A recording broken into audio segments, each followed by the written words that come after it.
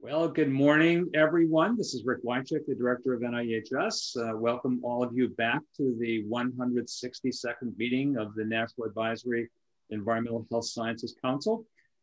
So we will again be together for several hours, and we're going to kick things off this morning with a few presentations. But I'm going to turn the virtual podium over to our Deputy Director of DERT, Pat Maston.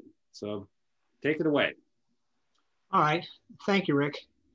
As is our custom for just about every council meeting we have, we like to give a DERT update. And if John can pull up my slide here, let me see if I can take control of it. Yep. Nope, I can't. There we go. Today we're going to do it a little bit differently. It's going to be a bit of a tag team. I'll be starting off and going over some business things and that sort of thing related to DERT.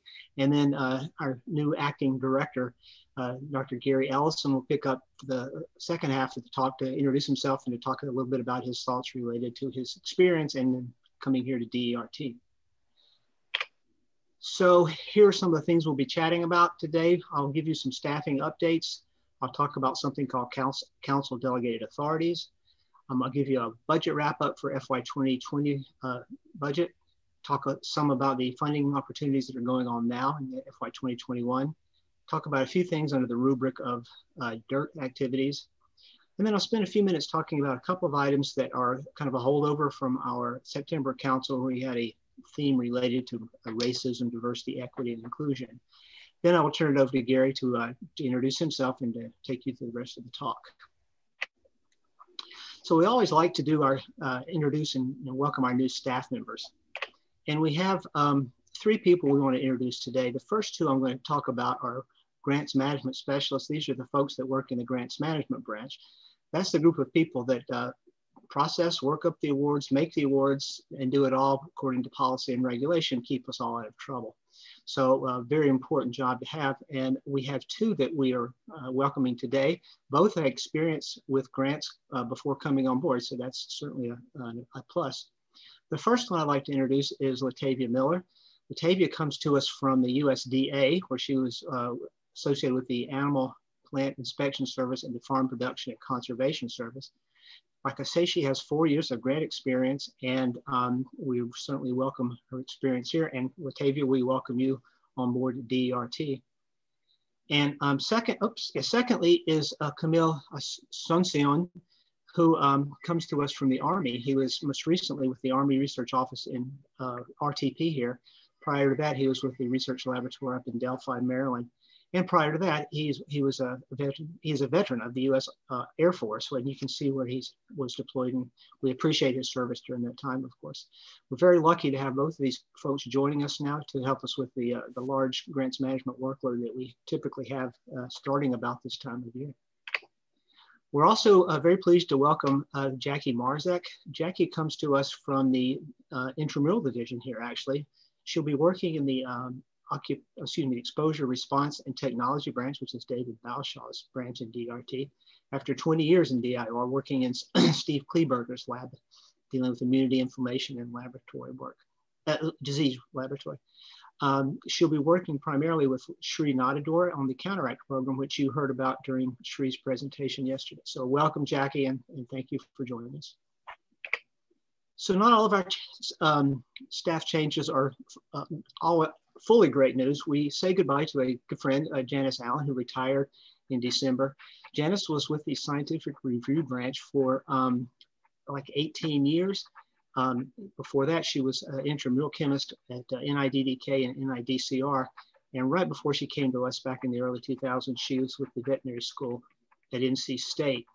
Janice was quite an asset. She knew the science, and more importantly for an SRR, she knew the people who knew the science. She knew how to run a meeting. She knew how to do summary statements, and it was just an absolute pleasure to work with. I think I speak for the entire division when I say that we're losing not only a colleague, but a good friend here, and we hope she will stay close, but we also hope she will enjoy her retirement. All right, so I need to talk to something about council delegated authorities. For those of you who haven't heard this spiel before, either from Gwen or from me, it basically is this. for any award that we make, we have to have council concurrence for almost everything. Some of these are fairly small, nitpicky little items. So if we have to make an award to change someone's institution or change the PI, if the grant stays at the institution, or for assigning an interim PI for whatever reason, or for giving extensions of funds with extension of grants with or without funds. These are ordinary day-to-day things that we don't want to have to bring to council to adjudicate on a regular basis. So what we do is we ask you to delegate the authority to do these back to us so we can just do them. You should have received a document in your electronic council book, which is a page or two outlining some of these authorities that we would like for you to delegate to us. There are no changes from last time. The last big revamping we did of this was maybe 2 years ago, but like I say, last year's is the same as this year's, but we still need a vote to approve these council delegated authorities. So I'm going to stop right here and ask if there are any questions before I ask for a motion to approve. So if you have any questions, just raise your hand and let me know. Otherwise, I will accept a motion to approve the minutes. So moved. Okay, thank you, Terry. And a second? Second. Second, great. If you could then vote in the electronic council book, just like you did yesterday, we would appreciate it, and then we can move on.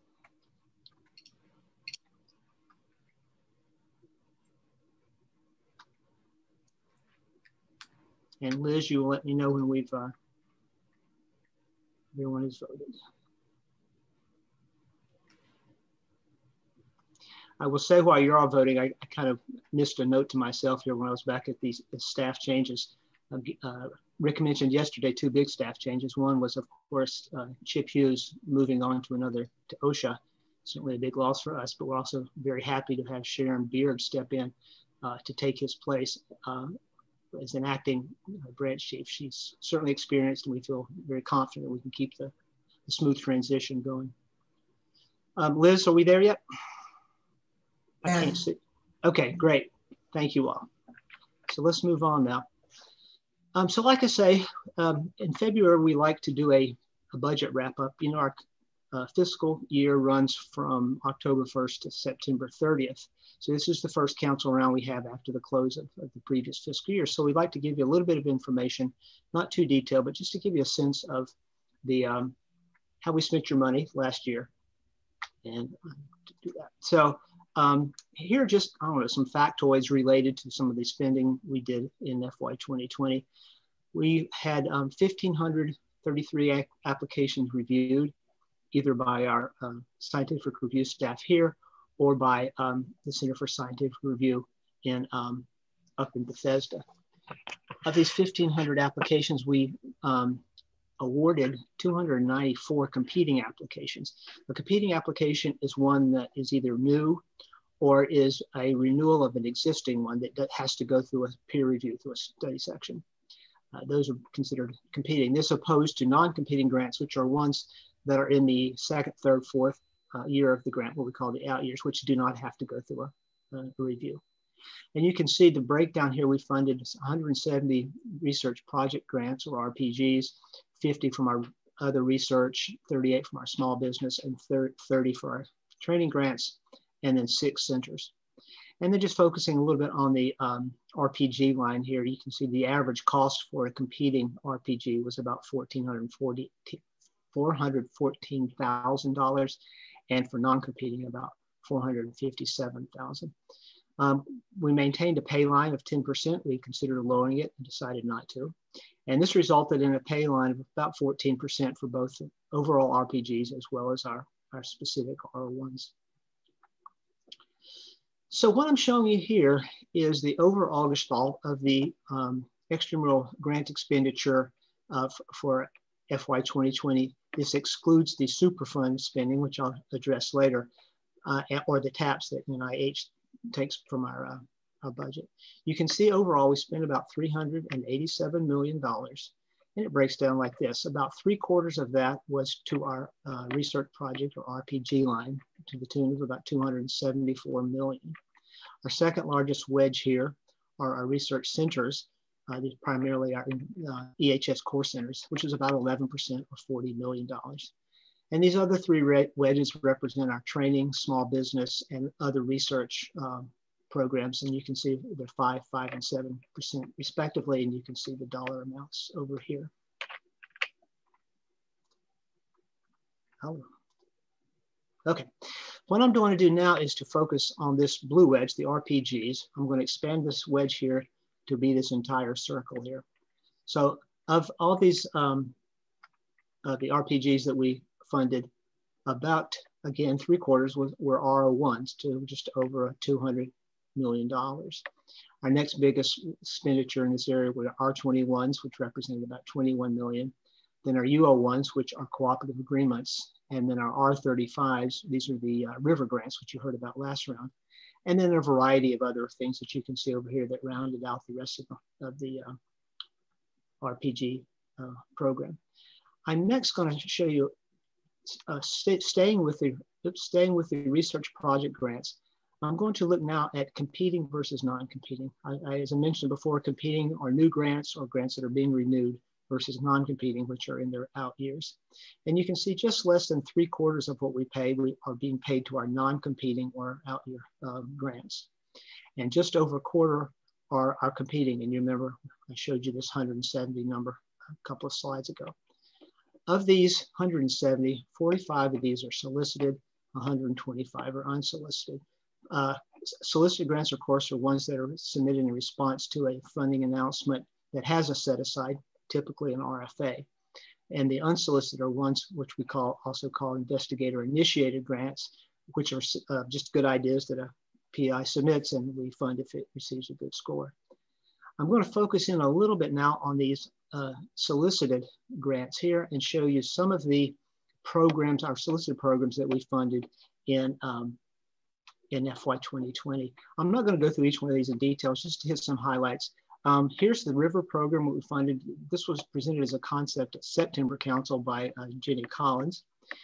I want to mention our pregnancy is a vulnerable time period for women's health. This is a kind of a unique program. We have done a fair amount of research over the years in how environmental agents can affect pregnancy, but we often look at the offspring or the reproductive outcomes. This focuses on the mother themselves and the health effects related to pregnancy and with the influence of environmental exposure. So this is a little bit different approach.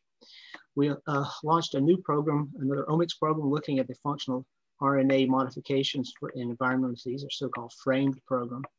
And then we participated in two international programs, one with China and one with Brazil, where we funded 4 grants between the two of them. So now I'm going to spend a few minutes talking about how FY 2020 compared to previous years. So you see in this slide, we have FY 2018, 2019, and 2020, focusing on, again, competing research project grants, and this includes both solicited and unsolicited. You can see that in 2018, we funded about 191 applications for a total of around 71 million. That number dropped to 151 in 2019 and a total of 62 million. This is mostly as a result of the $9 million investment we made in our HERE exposure analysis program. We had to take the money from the RPG line and put it in what's called the other research line to fund those. So the money's still there, it's just being used for a different purpose. And you can see there's still a little bit of a deficit here in 2020, although our numbers are a little bit higher. We got a bit of a bump last year for our grant line, and so that's reflected here. So now I'm going to focus on the unsolicited part of our RPG portfolio. And again, this is the larger part of the RPG line. And again, you see we have around 130, 140 in FY 2018, with a drop in 2019 as we moved our investment over to the HERE program. And then we started to build it back up a little bit in FY 2020. Our pay line stayed fairly constant, went up a little bit last year, but you can see a lot of the money that was moved came from what we call our special pay or raise to pay line. These are applications that are above our 10% pay line, but we think are programmatically relevant, and we push them to go ahead and pay them. And this slide is one I think we show every year, which kind of shows long range how our success rate for our RPGs have done over time. You can see back during the doubling, for those of us who have been at NIH for a while, we did have an increase in the success rate, which unfortunately went back down after the doubling ended. It went back up at a peak here during the era stimulus days, and then it's been kind of drifting down since. We track fairly constantly with the NIH, although we do run about 4 to 5% lower for our success rates. Okay, up to this point, I've been focusing primarily on the RPG line, which is the blue here. I'm going to focus on these other areas for a few minutes here. You can see, as I mentioned before, our research centers are a fairly substantial investment. These are our environmental health science core centers, as well last year as paying some non-competing out years for our environmental health disparities centers, bringing it to that size. Our training wedge here, this orange-brown color, represents both of our individual fellowships as well as our institutional training grants, T32s. And this blue-green teal color represents our small business investment. We have a required amount we have to spend every year in this area. And this represents our SBIRs and our STTRs. This other research wedge is kind of an interesting one. It includes all of our career or K awards. That's our K01s, our K99s, et cetera. But it also includes a number of what we call other grants types. So the HERE grants, these U2Cs are being here. Our cohort maintenance grants were also in here, as well as our conferences and some of our trainings grants are all, educational grants are included in here. I'll come back to these R25s a couple of times further down.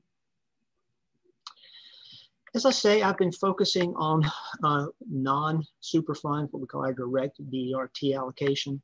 We do have two Superfund programs that I'm going to kind of take you through quickly here. One is our worker training program, which is about 26.5 million last year. You can see that the lion's share of the money went to our specialized U45 training center grants, with a small wedge here for small business grants. This is our e-learning program. This is to stimulate the development of remote learning tools, so for remote learning. This does not include a $10 million pass-through that we get from the Department of Energy for radiation safety training. The other Superfund program is our Superfund research program. As you can see, again, we have one particular type of center that counts for most of the spending. These are our P42 centers. But we also have a wedge here of small business grants. This orangish color here represents a contribution from Superfund to our HERE grants. And there are a variety of other R25s, which are educational grants, R21s, and conference grants. You don't see R01s here because I don't believe we funded any last year, but as you'll see in a minute, we are funding those going forward.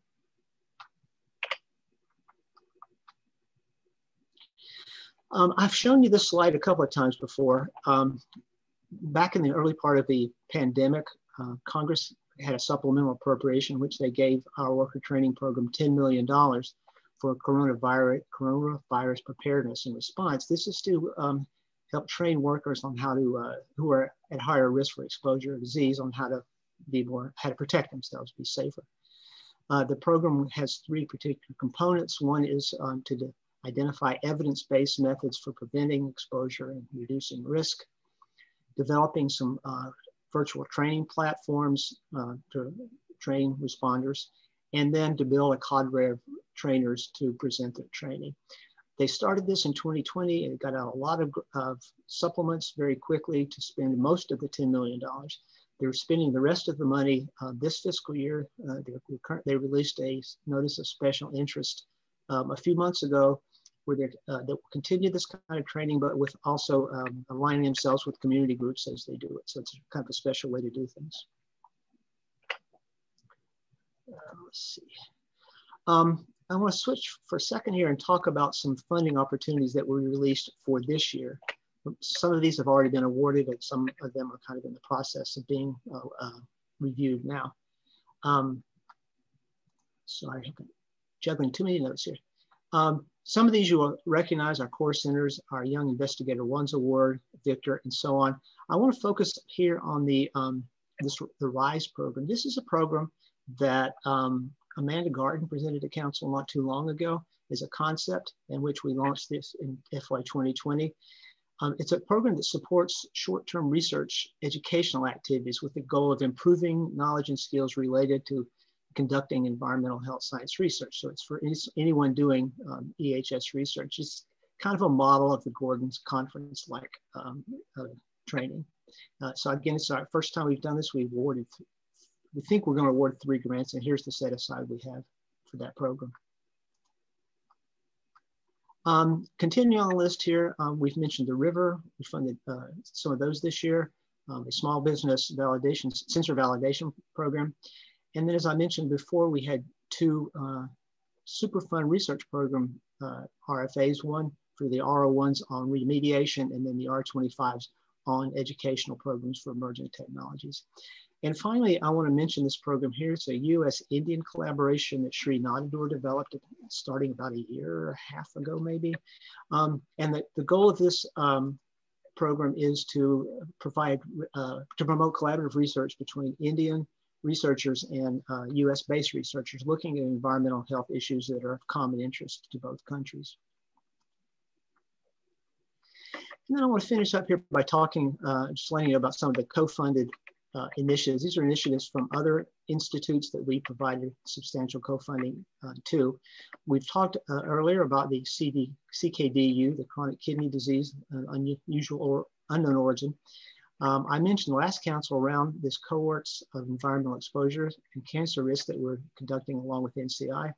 We'll be continuing we have continued our GeoHealth participation, the Fogarty program, as well as working with Massachusetts Institute of Aging on telomere research, and then continuing our investments in blueprint-related programs, the HEAL, or Healthy Brain and Child Development Study, as well as our program at National Heart, Lung, and Blood Institute on indoor air pollution.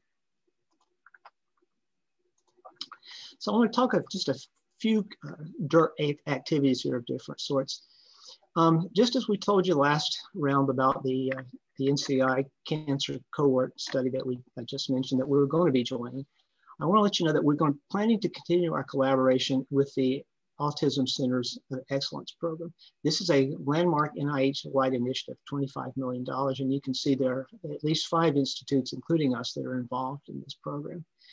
The goals, fairly simply, are to understand the causes, including environmental exposures of autism, as well as the mechanisms, to look at methods to identify and diagnose autism early as possible, of course, and then to develop innovative interventions and services for people with autism. There are 2 mechanisms involved in this, the larger P50 centers, and then associated R01s and R21s that were built together to form a network for this program. If you have further questions, I direct you to Cindy Lawler, who's our point of contact for this program. And then we try to, at just about every council round, tell you about the things we have done in the meetings and things that we have participated in since our last council meeting.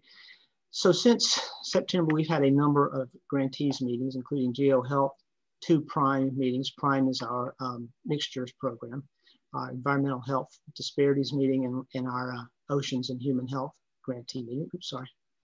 And then we participated in the National Academy of Sciences PFAS workshop back in October. And then in December, we had another series of grantees meetings, including with the telomere grantees, our HERE program. Superfund had its annual meeting, and the worker training program held a seminar related to vaccine usage and efficacy in the workplace and some issues related to that. These are all, of course, virtual meetings. Going forward, we usually like to tell you about things that are happening. We only have a few that I have to mention today between now and the next council meeting. One is a Superfund program dealing with data science. This is a follow-up to a large supplement program they did about a year and a half ago. A collaborative cross meeting in April. This is kind of a follow-up to the population-based model organ systems RFA that we released a couple of years ago, focusing, I guess, on the collaborative cross. And then in June, we have an integrated multi-scale environmental exposure meeting. And this will be bringing together a variety of experts looking at how to use things like geospatial modeling, remote sensing, and things like that to get a more overall gestalt kind of way of doing better exposure assessment. So I want to finish up my part really quick by reminding you that we had the theme from our last council meeting largely was racism, diversity, equity, and inclusion. This was as a result of a lot of the discussion going on in federal agencies related to this. I just want to touch on a couple of things that we talked about wanting to do that we haven't done, and let you know that we are continuing to work on this. We'll have an update on our working group later on in the day, but these are DERT programs. The first is research supplements to promote diversity. We mentioned that we, back in September, that we have been funding this program fairly vigorously over the years, but we wanted to fund more. And so we're doing two things. One is we have identified a set aside of $2 million each year to fund these. This is an aspirational amount. I don't know if we'll be able to make this year, partly because we fund all the applications we get. We need to get more in. So our goal is to try to advertise to grantees the availability of these supplements, such as by telling our council about it in a public meeting. The other thing we're working on is to try to get these turned around faster in response to feedback we've gotten from our grantees about how long these take and how time sensitive they are. We've moved to a monthly receipt and review. So every beginning of every month, these are received and we review them as quickly as we can and try to get them out the door as fast as we can. And we're also initiating an evaluation plan largely through the program analysis branch, which is Christy Drew's group, so that we can review grants to lower the burden on our grants management staff, which can be fairly high toward the end of the year, as well as to maybe streamline and be more consistent with our processes. And then last meeting, Mike Humble talked about a SCORE program that we had participated in. This was an NIGMS program. They're replacing that now with what's called the SURE program, and there's also a SURE First program. But the general principles are the same. We want to support under-sourced institutions, kind of like an area grant R15, institutions that don't receive a lot of NIH funding, but especially those that represent a large number of students from underrepresented groups. The idea, of course, and in addition, we are, these programs prioritize applications that engage students in research. So it's sort of like an area grant in that way as well. The goal, of course, is to try to build the infrastructure to have more at the institutions, but also to increase the pipeline of students from underrepresented groups for future, in EHS research. So we will be supporting this along with a number of institutes at NIH. So that wraps up my part of the talk. I would like to now turn it over to our acting DRT director, Gary Ellison, who came on last month and has been getting his feet wet in a very fast way. Gary comes to us from the National Institute of Cancer, and he will tell you about his journey to get here and things that reasons he wants to be here. So I will turn it over to you, Gary, and thank you. And we will hold questions to the end as time permits. Okay, Gary.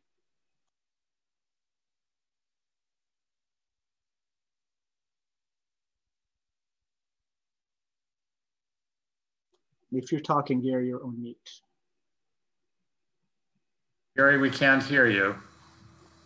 Okay, can you hear me now? There you are. Yes, yes, we can hear you now. And I'm trying to figure out how to, okay, start my video.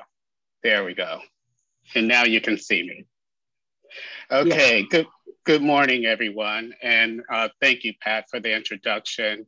And I am grateful for this opportunity to speak with you today.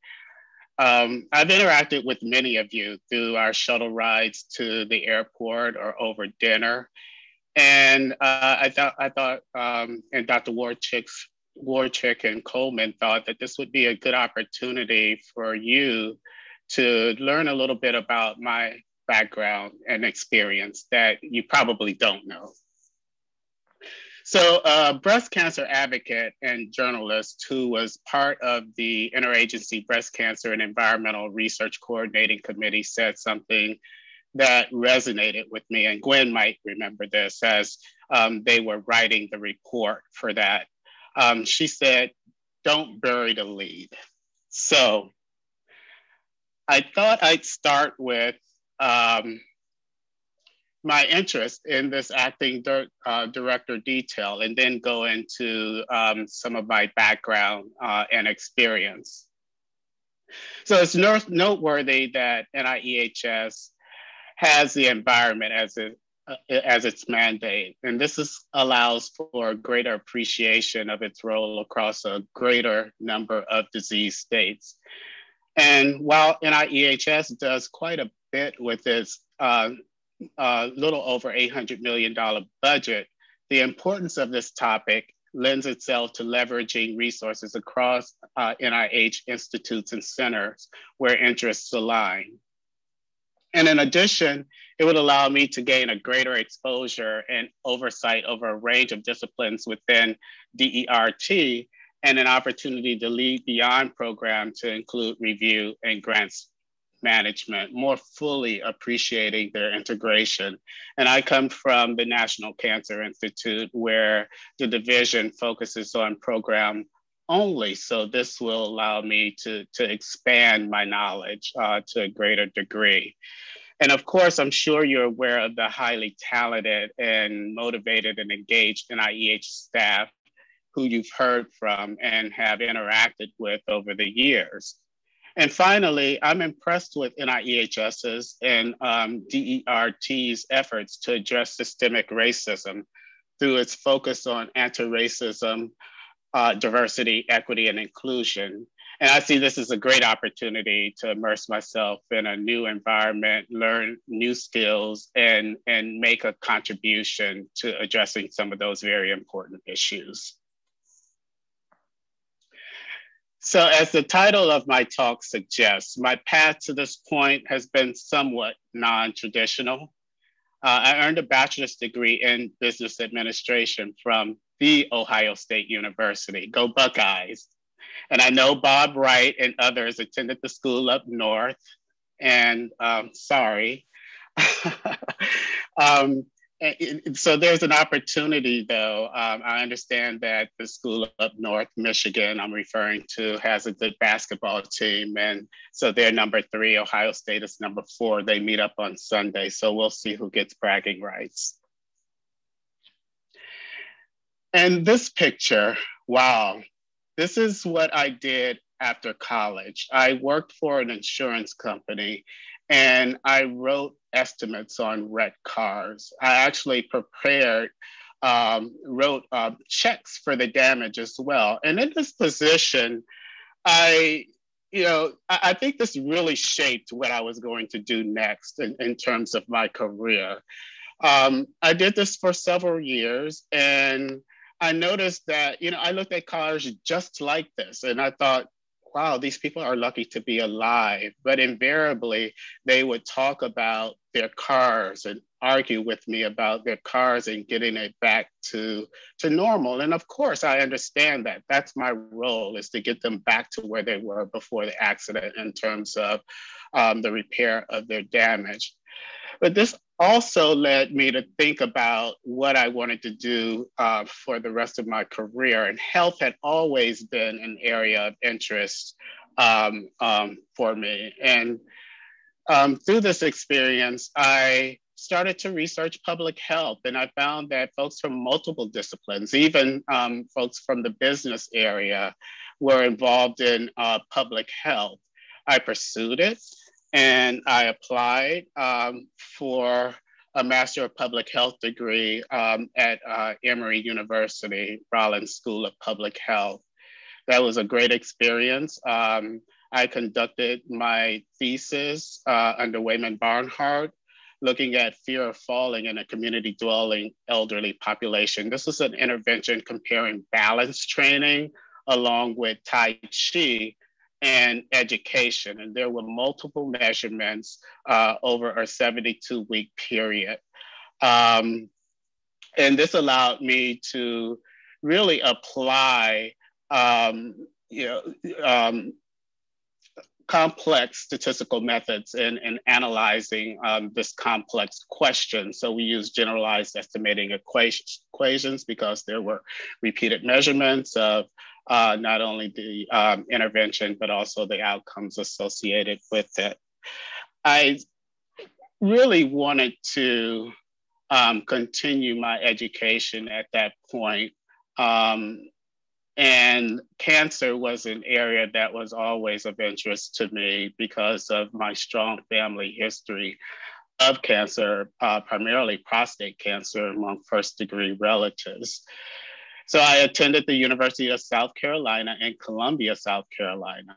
Now I put this picture here of the Confederate flag flying on top of the State House, just to give an indication of what I felt when I saw this, which was a couple of blocks from the School of Public Health. And that actually shaped what I would pursue in my dissertation work, which focused on psychosocial stress and the risk of prostate cancer. I collected my own data using cancer cases from the South Carolina Central Cancer Registry, and controls came from the Healthcare Financing Administration, or HCFA, which is currently CMS. So of course, we looked at men 65 and over across several counties within Columbia, South Carolina. The results with regard to psychosocial stress measured using the Cohen's perceived stress scale were negative. However, John Henryism, which is a measure of high effort active coping, seemed to confer some risk of prostate cancer, particularly among those men with low socioeconomic status. And so upon completing my degree, I moved back to the DC area, where I did a postdoc at the Howard University National Human Genome Center. Charles Rotimi was my mentor. And I was investigator and project coordinator for a family study of obesity, and also consulted with the Jackson Heart Study on helping them to develop pedigrees for their family study. But cancer remained a strong interest of mine. And I applied to the NCI Cancer Prevention Fellowship Program. I was part of the 2001 cohort. Martin Brown was my preceptor. He's now retired. And I did it in health services and economics research. I analyzed SEER Medicare data. Some of you might be familiar with that. And my research focused on disparities, particularly on surveillance following curative treatment for colorectal cancer. And I put this picture up. It's hard to see. This is a picture of me during the molecular prevention course, where I'm holding a pipette. And as you can see from the experience I've shown, I'm not a laboratory-based scientist. And so the Cancer Prevention Fellowship Program is interdisciplinary. We have basic scientists, population-based scientists, health educators. And folks used to tease me because this picture was part of the brochure, and they wondered why I was on the brochure holding a pipette and I wasn't a laboratory-based scientist. But I think it was just so that the program could promote its interdisciplinary nature. And so my experience spans industry, academia, and government. I spent some time with ORC Macro, now ICF, as a project manager for the National Program of Cancer Registries Cancer Surveillance System. This is run by CDC. And my role was to collect cancer incidence data for the United States and its territories, and assess that data for quality, and report that data back to the nation. This was a great experience. And I decided to go on to do academic research because I wanted to explore my ideas more fully with regard to cancer and disparities associated with cancer. So I spent some time at the University of Maryland School of Medicine in the Department of Family and Community Medicine. I had an appointment there, as well as the Office of Policy and Planning. I started NCI in 2008 as a program director, where I led, in collaboration with the Fogarty International City, an international meeting that took place in Guangzhou, China, that included 27 US-based scientists and 27 China-based scientists to discuss environmental pollution and cancer in the two countries and how those two countries could cooperate better. This meeting actually established the foundation for the US-China Program for Biomedical Collaborative Research, which is going to include 4 other NIH institutes and centers, including NIEHS. This was my first project upon starting NCI. I was also responsible for securing funding for NCI's participation in trans-NIH initiatives led by other institutes and centers, especially NIEHS, such as the Deepwater Horizon, GeoHealth, and the Breast Cancer and the Environment Research Program, which you heard from Rick yesterday. And I was the scientific lead for NCI on those projects. So this is an organizational compass for the National Cancer Institute so that you can get a better idea of where I fit within the Institute. My position before coming on to NIEHS was Chief of the Environmental Epidemiology Branch in the Epidemiology and Genomics Research Program. And it's a position that I still hold while I'm here on detail, officially hold while I'm here on detail. And I'm part of the EGRP's leadership team responsible for developing and implementing policies governing the research program's operations. The Epidemiology and Genomic Research Program awarded close to $168 million in research funding, where close to 30% of it was held in the environmental epidemiology branch, which I oversaw. Many of the cohorts that you might be familiar with, such as the Nurses Health Study, the Nurses Health Study 2, the Health Professionals Follow-Up Study, and the Southern Community Cohort Study, are research resources that we support and fund and are held in the branch that I oversee. And so this is the mission of the Environmental Epidemiology Branch. It promotes and supports epidemiologic research on modifiable factors in cancer and diverse populations to inform and advance the prevention of cancer. And in this position, I oversaw a program of extramural research that focused on modifiable factors such as lifestyle factors like alcohol and tobacco use, obesity, physical activity, nutrition, energy balance, chemical and physical exposures, infectious agents, and expanding the concept of environment to include contextual factors like neighborhood, socioeconomic status, for example. And these are just some of the topics that we support in this word cloud in the Environmental Epidemiology Branch's grant portfolio.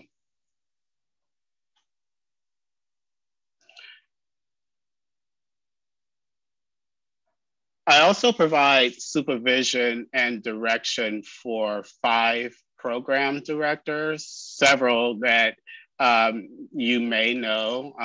They all interact and collaborate with NIEHS at some level. Kurt Della Valle is our newest program director. He's an environmental epidemiologist.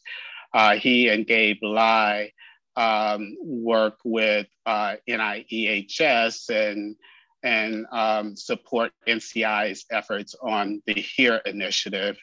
TRAM led the later stages of our breast cancer and environment research program. And as Pat mentioned earlier, NCI is leading the efforts to support new cohorts for environmental exposures and cancer risk. And Samdat Mahabir is leading that effort. And we're really fortunate to have Gila Netta. Dr. Netta is part of our implementation science team in the Division of Cancer Control and Population Sciences. She's also an environmental epidemiologist. And so she attends our branch meetings. She provides helpful comments on some of the initiatives that we discuss, and we're grateful to have them.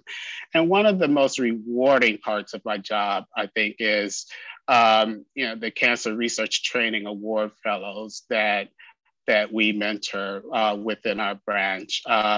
Many of them have gone on, these are master's level fellows. Many of them have gone on to get a PhD in epidemiology or other disciplines. And we still keep in touch with many of them. And I'd like to think that we provide a strong foundation for them to go to the next level of their career. And then our administrative staff, we couldn't do what we do without our administrative staff supporting our activities.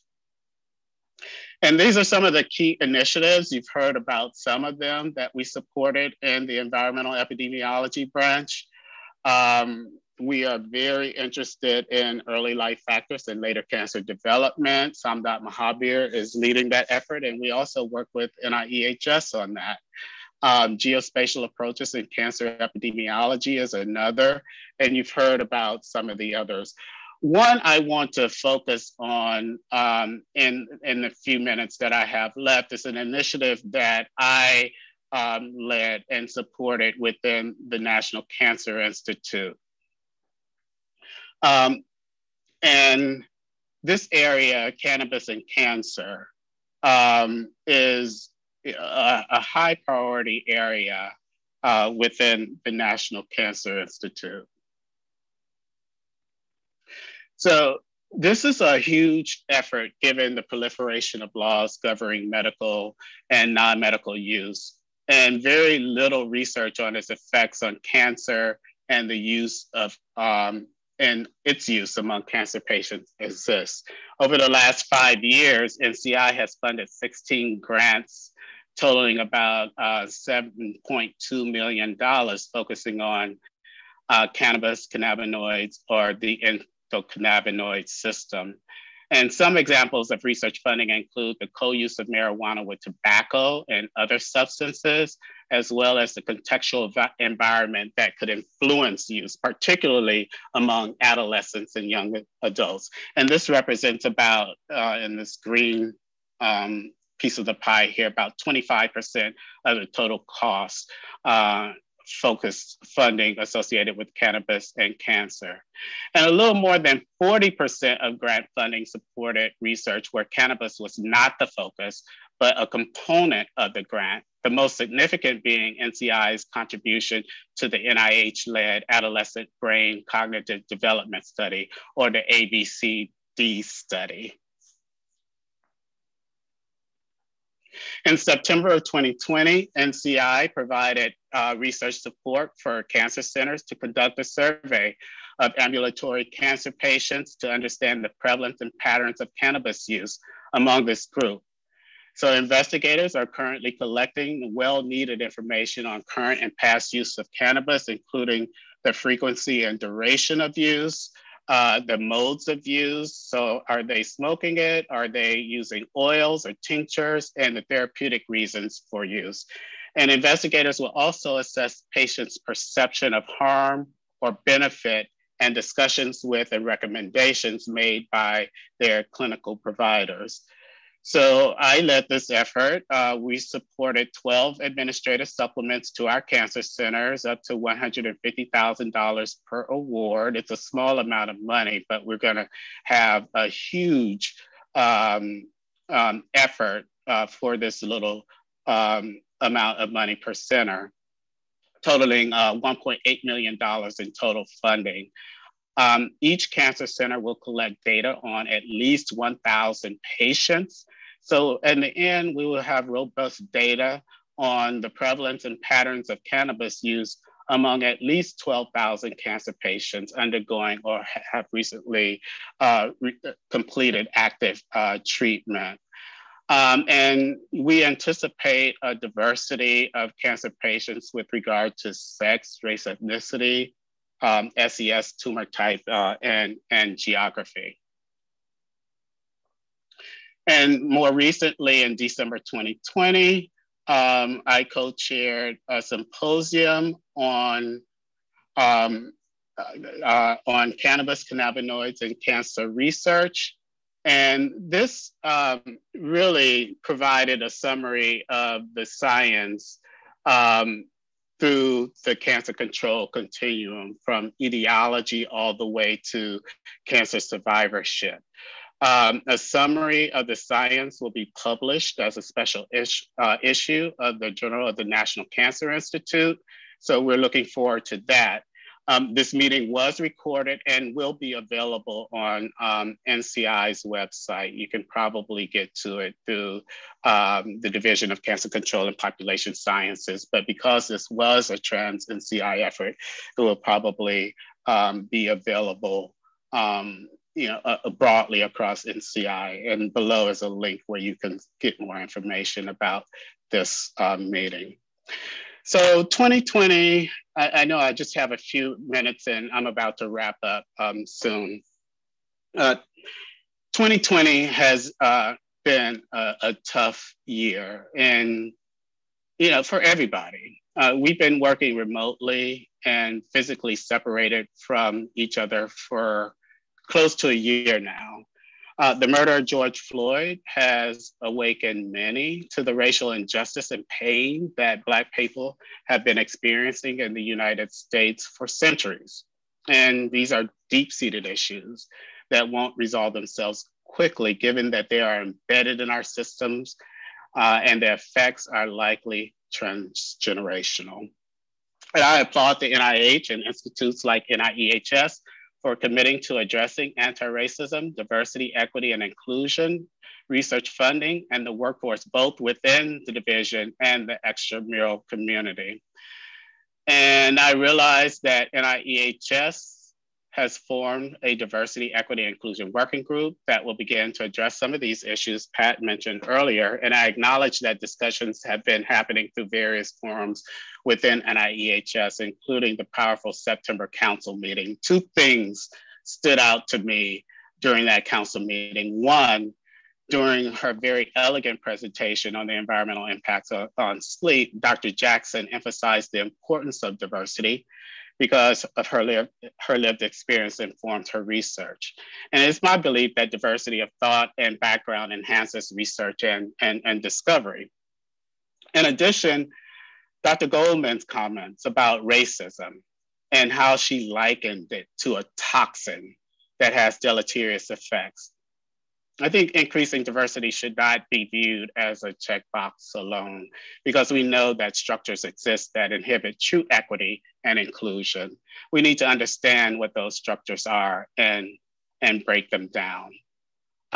So my vision for bringing leadership to addressing diversity, equity, and inclusion, and I want to recognize that NIEHS, it's a key part of its mission in terms of addressing environmental health sciences, promoting translation, and enhancing environmental health sciences through stewardship and support.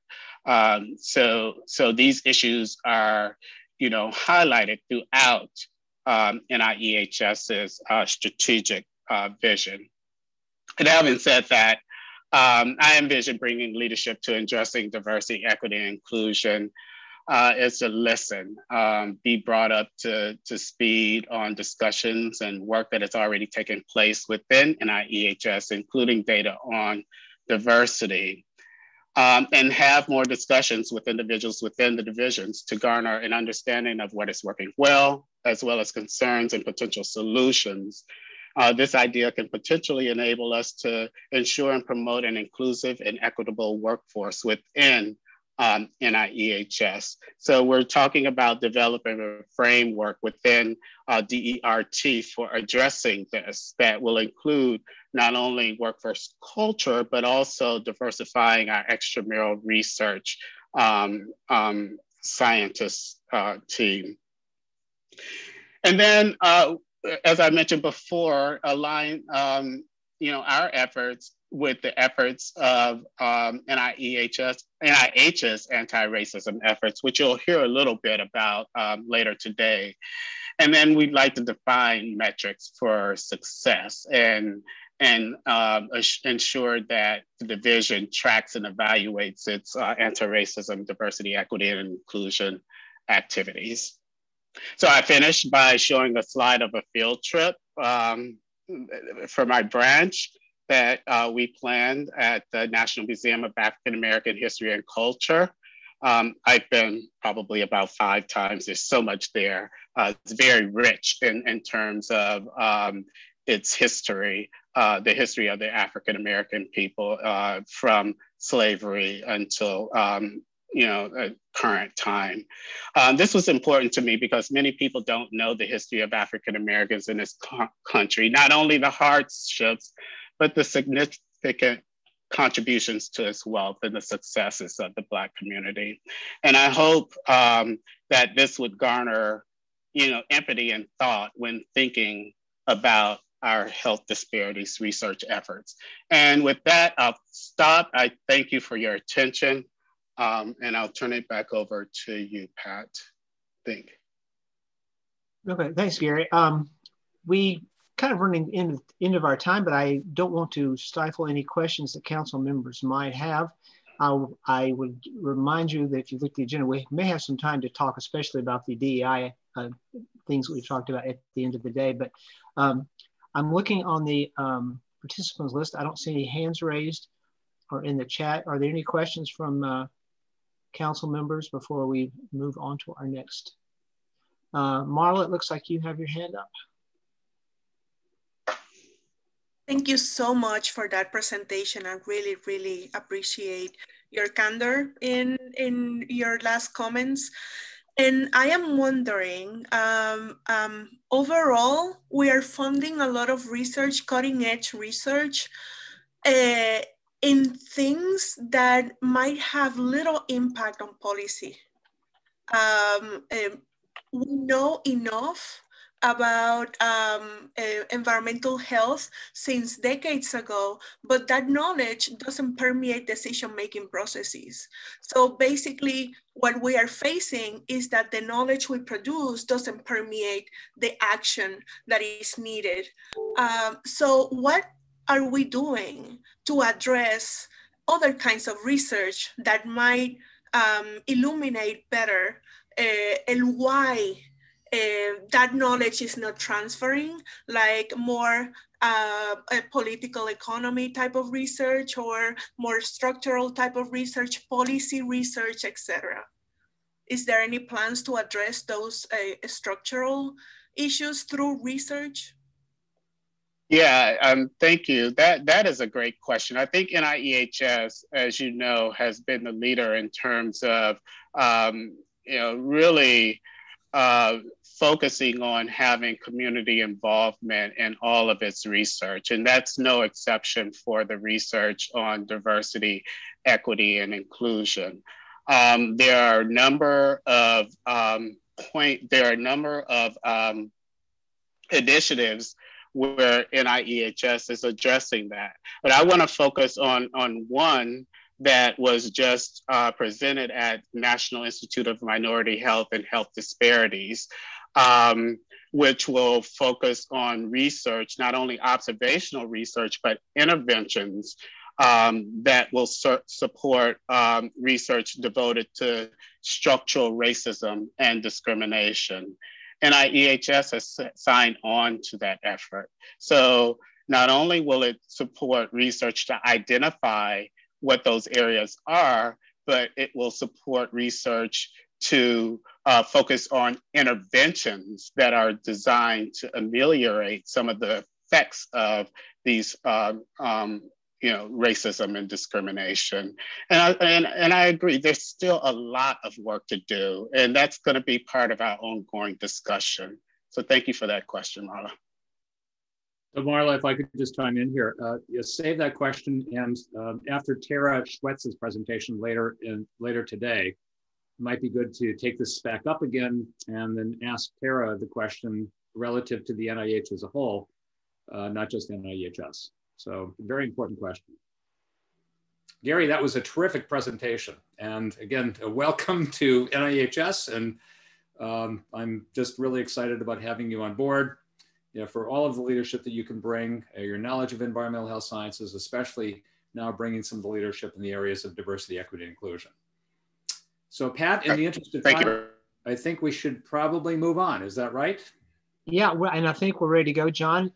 If you can pull up the next presentation. And I saw a minute ago that Dr. Walker is with us, and she will now, John, if you can give. Do you mind if I just take a second and have the honor of introducing our speakers?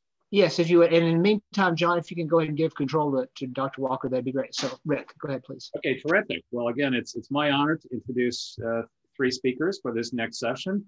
Many of you know them. They're all prominent members of the environmental health sciences community. So Dr. Cheryl Walker is a professor in the departments of medicine and molecular and cell biology and molecular and human genetics, and she is the director of the Center for Precision Environmental Health at Baylor College of Medicine. And currently is trying to find some places to stay warm and get some electricity. Dr. Dana Dolinoy is the professor in the departments of environmental health sciences and nutritional sciences at the University of Michigan. And Dr. Andrea Baccarelli is a professor and chair of the Department of Environmental Health Sciences at Columbia University. So in a recent phone call with Cheryl, which is always very interesting to be talking with Cheryl about the science that we do, I became aware of the efforts that she and Dana and Andrea are engaged in around planning the concept of precision environmental health. So I thought it would be useful to bring some of these new ideas to all of us at today's meeting. And I thought it's a great example of the type of collaborative and innovative thinking that follows nicely from those leadership values that I discussed with all of you at the meeting yesterday afternoon. So this is a team presentation, and I'll start by turning the virtual podium over to Cheryl. So again, Cheryl, I hope that you're staying safe and that at least in your office, it sounds like you're able to keep yourself warm, but we wish you the best. Thank you. Thank you very much. And thank you so much for the invitation. We are absolutely delighted to have a chance to talk to you about an area that really we have embraced in our three P30 NIEHS centers, and that is precision environmental health. So let me make sure that I can advance these. There we go. So what is precision environmental health? Well, this is how we would define the research that is done at the intersection of genetics/epigenetics, environmental health, and data science. And so analogous to precision medicine, and I know Council has had some discussions on this point, analogous to precision medicine, which is really about bringing the right treatments to the right patient for the right disease, really analogous to that, precision environmental health really has prevention in its mandate and understanding how the environment and genetics/epigenetics determines individual risk of disease in order to be able to prevent and intervene in this disease.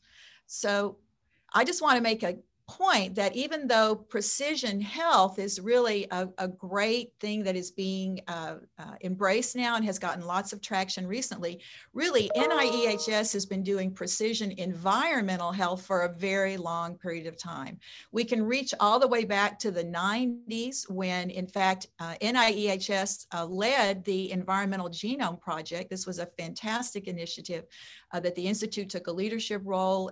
It soon actually became human genome and more NIH-wide, but really NIEHS was the one that saw how you could really link genetics and environmental exposures in a very powerful way. And so you can just look at this graphic of the number of times now over the decades that NIEHS has made major investments in initiatives or resources that have really advanced precision environmental health.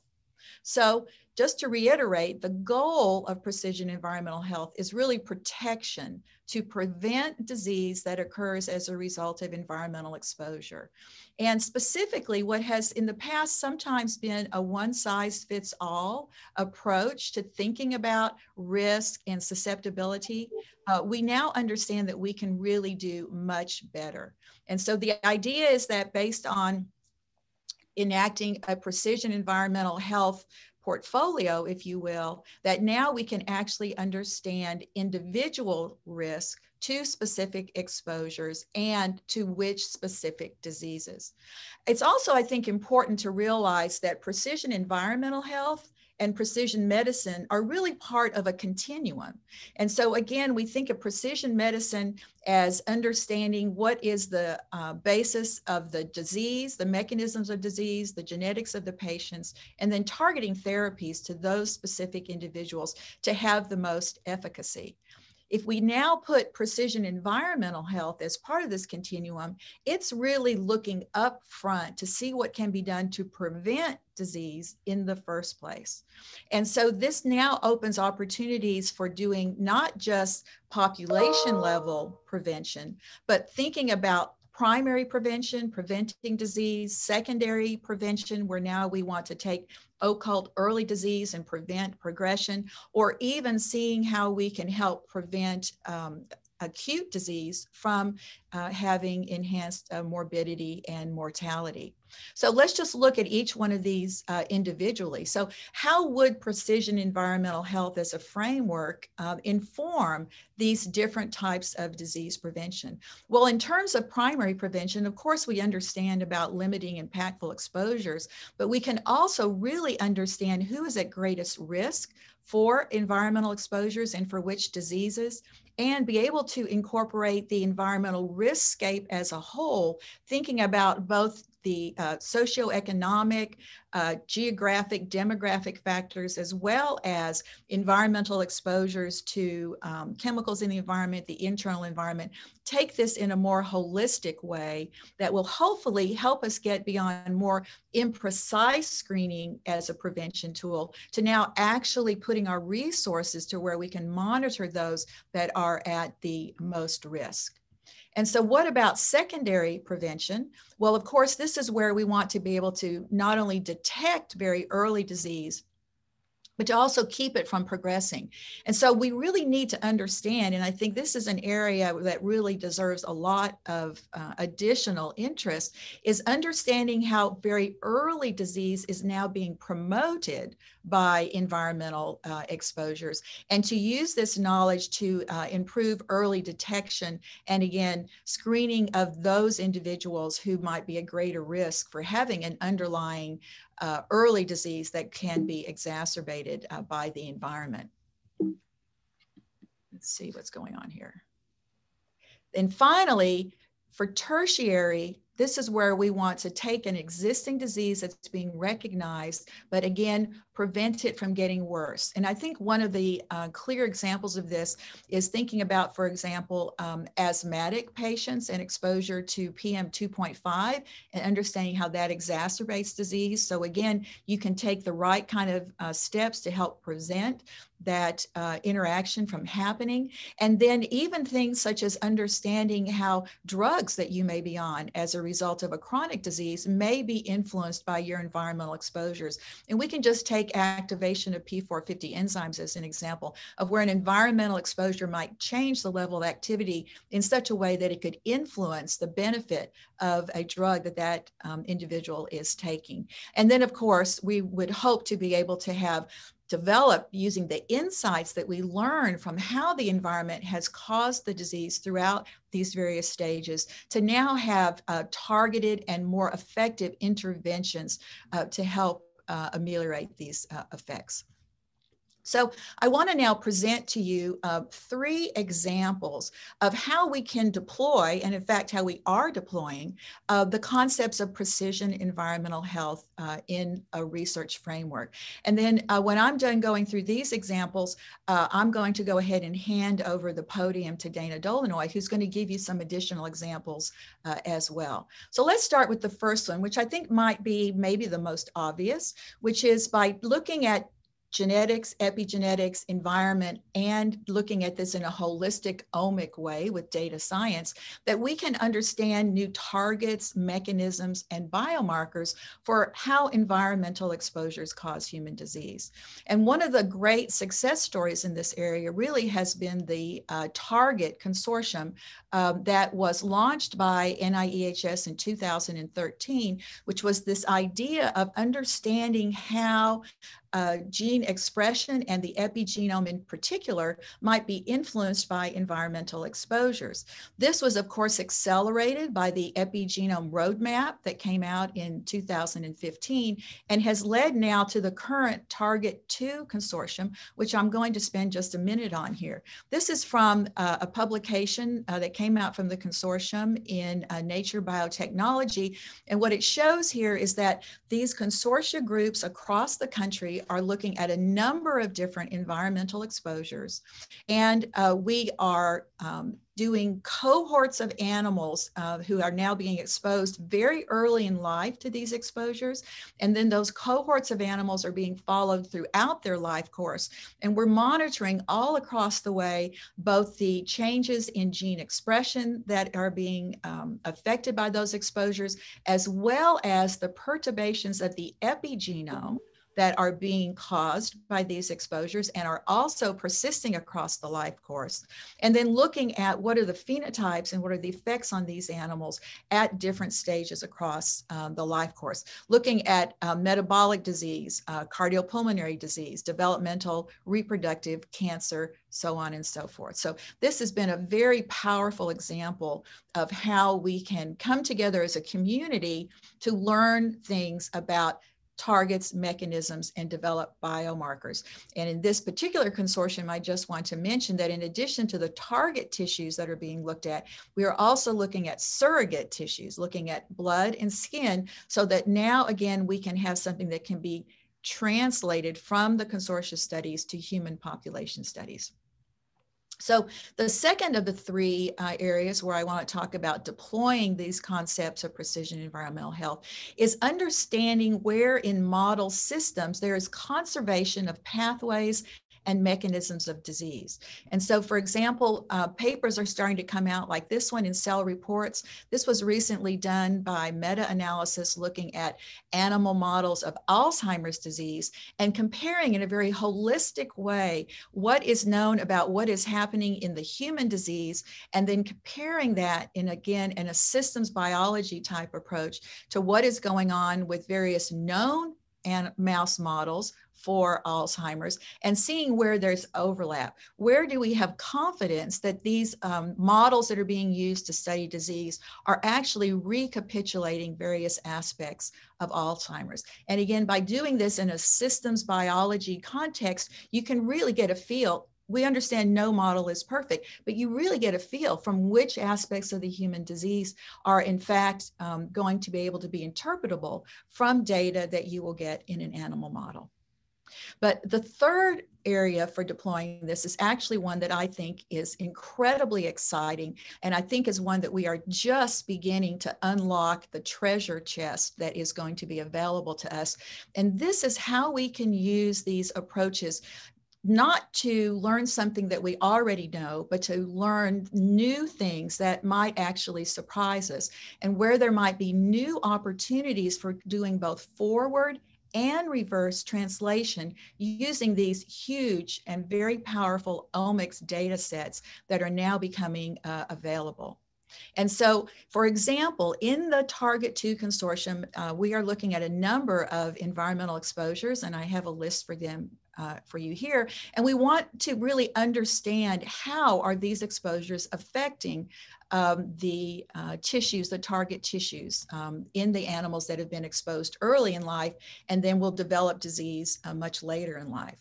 And so we can take a lot of hypothesis-driven approaches and ask very specific questions about how particular agents may be driving disease sequelae, but we can also take a very unbiased approach. And so what I have here for you is an example. If you look at human liver disease, there are now many, many very large data sets that are out there where they have done profiling studies on, in some cases, very large numbers of individuals that have liver cancer or non-alcoholic fatty liver disease. And so what I want to show you is an example of reverse translation, where we can take these large omic human data sets and apply them to the data sets that we are generating in the consortia in order to learn new things about how environmental agents are causing adverse health effects. And I just have to give credit to Dr. Christian Korfa and Sandy Grimm here at Baylor, who are part of the Target 2 Consortium, because they have really pioneered this type of reverse translation from large human data sets onto these mouse exposure studies. And so we have, for example, many data sets that we're generating from normal, and I'm just showing you now male liver, just to help focus our discussion. But for example, we have profiled normal 3-week-old liver. We have profiled 5-month liver and 10-month liver. We've looked now at the effects of TBT, TCDD, all of the agents that you see up there on the liver. So we have these very large data sets. And what we've been able to do now is take a reverse translation approach of where we're going to overlay the human data on our mouse data and ask, is the human data able to teach us something about our environmental exposures? And we do this through what's called a signature correlation matrix, where we're going to align data sets here along this axis and data sets on this axis. And then we're going to ask, if we read across a row and down a column and look where they intersect, do we see that there are some significant correlations, and what are those correlations telling us? So this is just an example for you, but let me go to a real place where we've now been able to do this. So let me orient you on this particular signature correlation matrix. So what we have now is, on this correlation matrix, again, we've arrayed data sets here on the y-axis, and we've arrayed the exact same data sets here on the x-axis. So if you just draw a line through here, it looks exactly the same here as it does here, because when the same data set intersects itself, it's a perfect correlation. But what we have now is, we have now let this signature correlation matrix program take our exposure signatures, where we have an exposed animal and a vehicle animal that is age and sex matched, and we see what genes are differentially expressed. And we also can even do a vehicle-to-vehicle comparison. So we can say, okay, we have a 3-week mouse liver and we have a 5-month mouse liver. That's a vehicle-to-vehicle comparison. So we set all these comparisons up, and then this signature correlation matrix approach will array them for us in a particular order. So what you see here reading this axis, and again, these are the exact same samples down here, is we have our BPA exposure, what genes were differentially expressed from BPA versus vehicle, TBT versus vehicle, what happened between 3 and 5 months at the University of Michigan Consortium, the University of Chicago Consortium. Here's PM 2.5. This right here actually is a combined consensus aging signature between 3 and 5 months. But we put all this in, and what you can immediately see is that these areas down here, these are the gray aging signatures. They correspond to these signatures right here. But what I want to show you is the most dramatic thing that comes just from this one comparison is that, in fact, there's a lot of red and a lot of blue. So there are things in the human signature that are lighting up our mouse signature in places that we would not have expected. And where are those places? Well, let's just take this as an example. We have strong positive correlations here between exposures to PM 2.5 and to a certain extent to phthalate with what happens during normal aging. So here, if you read across and down, here we go. This is an aging signature, an aging signature. 11 is the composite aging signature. And so there is a very strong positive correlation with human setting with what is happening in our exposures when we look at them under the lens of what happens in normal aging. And even more dramatic, we have this very positive negative correlation, again, between BPA, TBT, and TCDD, again, when we align these exposure signatures against what should be happening with normal age.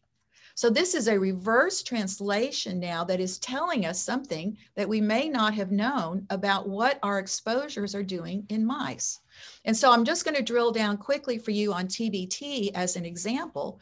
So here in this Venn diagram at 5 months of age are the genes that are differentially expressed in response to TBT. And some of these genes go up and some of these genes go down. But what you'll notice is there is an overlap with the genes that normally change with age in the mouse liver.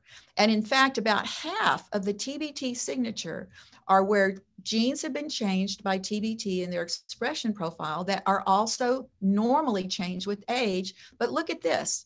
This gene set here is going up as a result of the early life TBT exposure when it should be going down, and vice versa. Here's genes that should normally be going up with age, and they're going down with TBT. This is why that correlation you saw on the correlation matrix was blue, because it was an inverse correlation. Whatever these exposures have done, they have arrested or reversed what should have been happening with normal age. Now, if we look at the epigenetic level, and I'm just going to show you one small example, here are genes that go down with aging normally in the liver, and here are these genes right here. And if we look at histone epigenetic marks that are active marks, if a gene is going down with age, you would expect those active marks to go down as well. And in fact, you see that. About half of the genes that go down normally with age lose these active histone marks. And so if you now look, for example, at what an exposure has done to that particular epigenetic mark, and I'm just showing you again one example. Here's one gene right here. This is an integrated genome browser view of all 6 of the animals combined together. But if you look here around the promoter of this UPP2 gene, what should have happened between 3 weeks and 5 months is that this active mark would have gone down in the normal aging liver. But look at what has happened in the animals that saw TBT during development. This mark did not go down. In fact, this mark went up tremendously, and the gene itself has gone up as well instead of going down. And it's not just TBT. I'm just showing you the same thing here with TCDD. Half the signature was, again, an inverse, arrested, or reversal of aging in the liver. Same thing with BPA as well. I just want to point out that the idea that aging may be a target for these environmental exposures was also seen not just in BPA here in the Target 2 study, but this was also seen recently in a publication that just came out in Nature Communications that was work that was supported by the Target 1 study. So what has this reverse translation shown us? This reverse translation in an unbiased way, when we looked at the human data, applied it to our mouse data sets, was that the plasticity of aging created a vulnerability to multiple environmental exposures that either reversed or arrested that particular type of change in gene expression, or in fact exacerbated it. And so just very quickly, I want to show you some examples of the more classic forward translation, where we've been able to use the data that we obtained with these environmental exposures to learn something new about the human disease.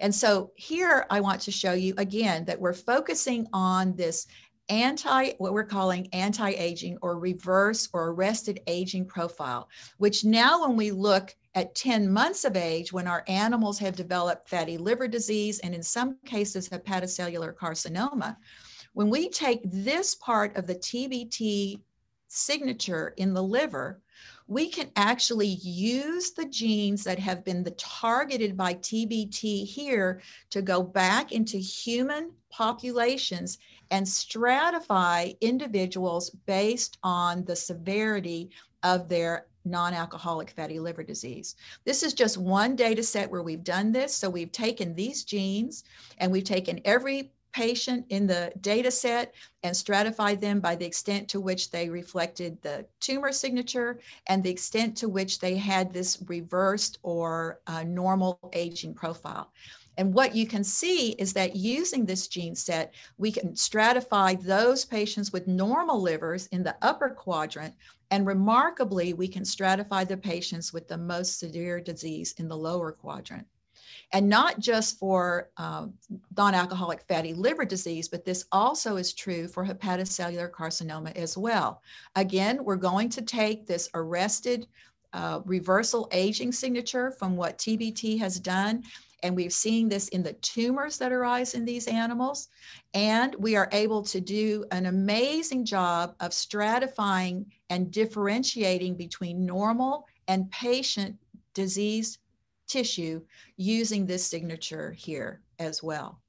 So what exactly is in this signature that is able to do this remarkable job of stratifying human population? Well, if we now look at this signature, what we see is that the top terms in which we have enriched for changes in gene expression are those involved in biomechanical stress, tissue stiffness, the way it responds to the matrix around it, something that has really not been appreciated to be of importance in some of these liver diseases. So I just then want to close by saying this is an example of where we have used forward translation by doing genetics, epigenetics, environmental science, environmental exposures, and data science, to where using our mouse data, we've now gotten new insights into mechanisms of the human disease and are now focused on how these genes involved in biomechanical stress are potentially contributing to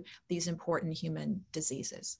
So with that, I'm going to go ahead and pass the baton over to Dana Dolinoy, who will tell you about some other very exciting examples of this type of work. Great, thank you, Cheryl. Hello from wintry Michigan, where Cheryl and the rest of Texas probably thinks they are this week. Good, I'm able to control the screen now. Thank you very much, Dr. Wojcik, and to NIEHS Council for the invitation to talk with you today. For the middle part of this talk on precision environmental health, I'm going to discuss how we can begin to identify individuals at risk for environmentally induced diseases using epigenetic biomarkers. To start, I'll stick with the target 2 mouse model, but we are going to focus on looking at lead exposure. In this example, mouse mothers were exposed to lead throughout the perinatal period, the 2 weeks prior to conception, the 3 weeks of gestation, and the 3 weeks of lactation. And this results in a DAM blood level around 30 micrograms per deciliter. So although this is typically higher than today's exposure, it's not out of the realm of consideration for past human exposures. As you've begun to hear today from Cheryl, the first target to consortium-wide signature is liver. And we also profile a surrogate. And in this case, I'm going to focus on the surrogate of blood, although you heard that we also have profiling in the surrogate of skin. So those of you who have been following lead exposure, think of it mostly as a neurotoxicant. But lead has also been shown to be associated with obesity. And so this works out well with looking at liver for the target tissue. And to complement Cheryl's data that she just showed on gene expression and histone modifications, this example will focus on DNA methylation. So here I am showing you sex stratified differentially methylated regions at 5 months of age in the offspring. So these offspring had not seen lead exposure for over 4 months. And you can see in the blue and the green, hundreds of differentially methylated regions. The blue regions are increased or the blue regions are decreased or hypomethylated, and the green regions are increased or hypermethylated. So the biggest barrier to thinking about epigenetics as a biomarker for precision environmental health is the question, do these regions of differential methylation overlap between the target tissue, in this case, that's liver, and the surrogate tissue, in this case, which is blood? And the short answer is yes, some of them do. So here you can see in females, there are over 180 genes that are differentially methylated that overlap between the target tissue of liver and the surrogate of blood. There are even more in males. But what's truly amazing is if you compare the overlap between males and females and liver and blood, there are 35 genes, and these are all enriched for obesity-related phenotypes, including type 2 diabetes and metabolic syndrome. What else is very interesting about analyzing this data set is that it is enriched for genes that are what we call genomically imprinted genes. Imprinted genes are monoallelically expressed by the parent of origin, and this is due to epigenetic mechanisms, including DNA methylation and long non-coding RNAs.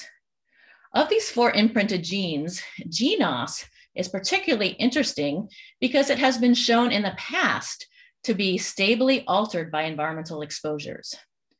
Joe Koksmansky in our lab a few years ago showed that perinatal BPA exposure results in mouse blood, GNAS DNA methylation, and gene expression changes stably over time, which you can see in the diagram here, where they're looking at the same sets of mice at 2 months of age, 4 months of age, and 10 months of age.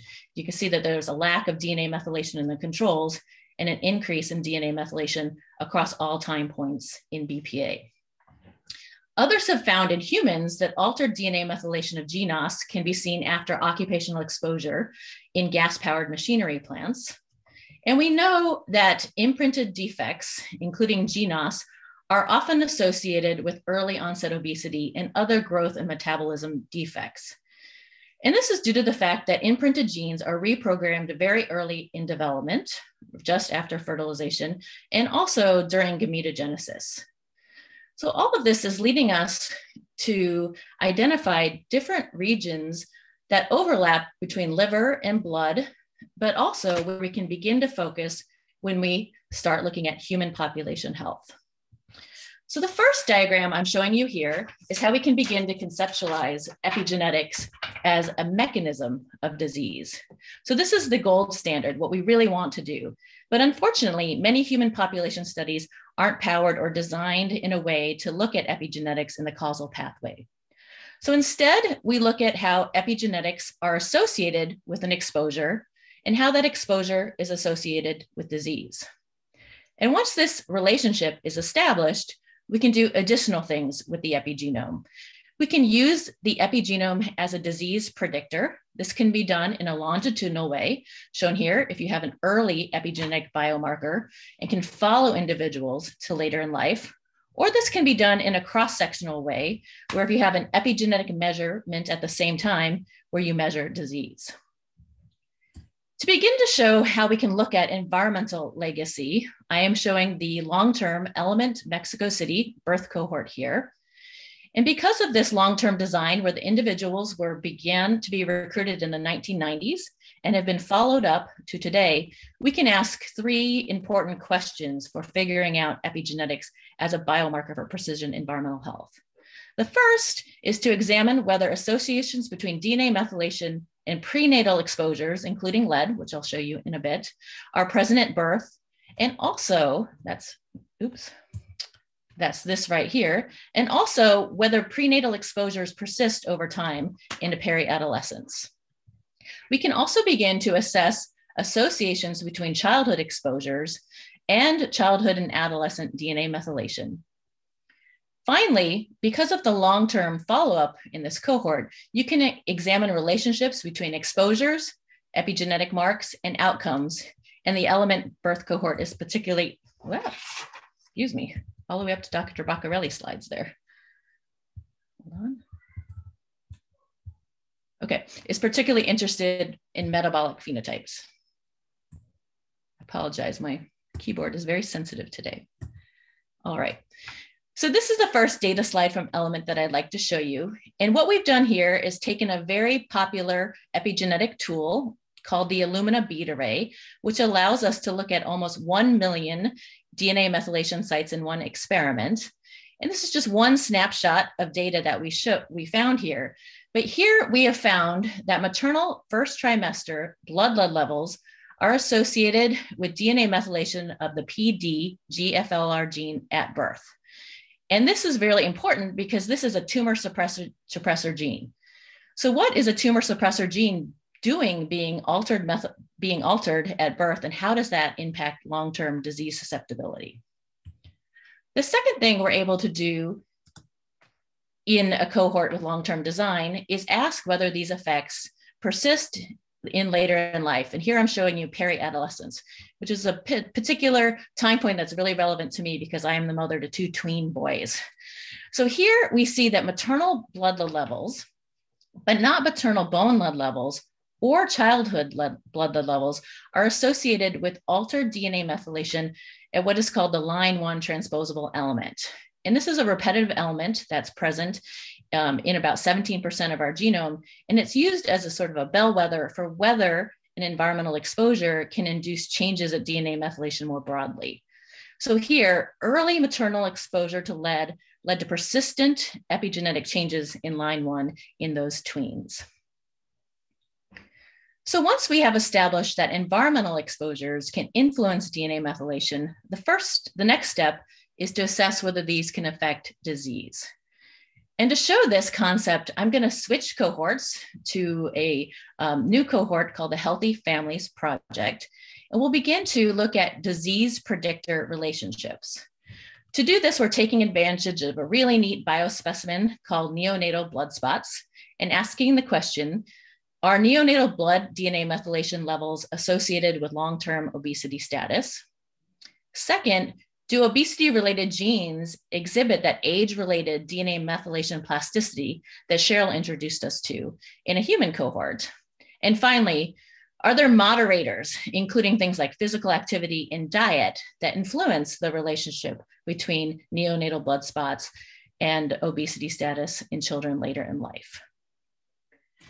So to do this, the Healthy Family Project works with Michigan pediatricians who are looking at 3 different age sets of children.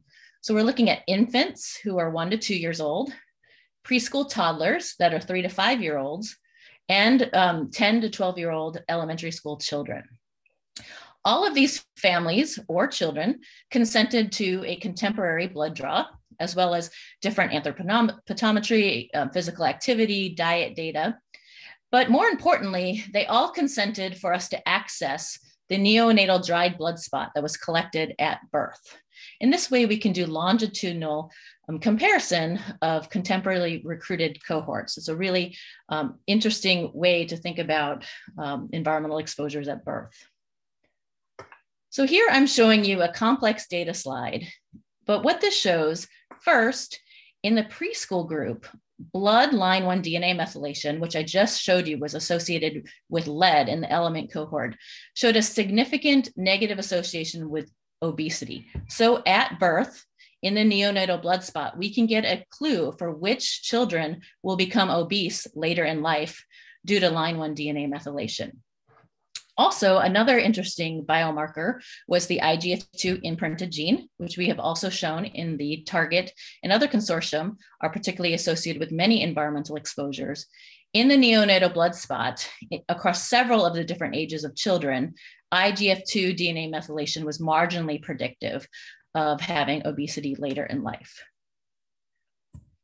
But what's really neat about this study design is we have blood from 2 different ages of children. And so you see the infants in red, the toddlers in green, and the elementary age school children in blue. And so what you're seeing is the difference in DNA methylation between birth and their contemporary blood draw.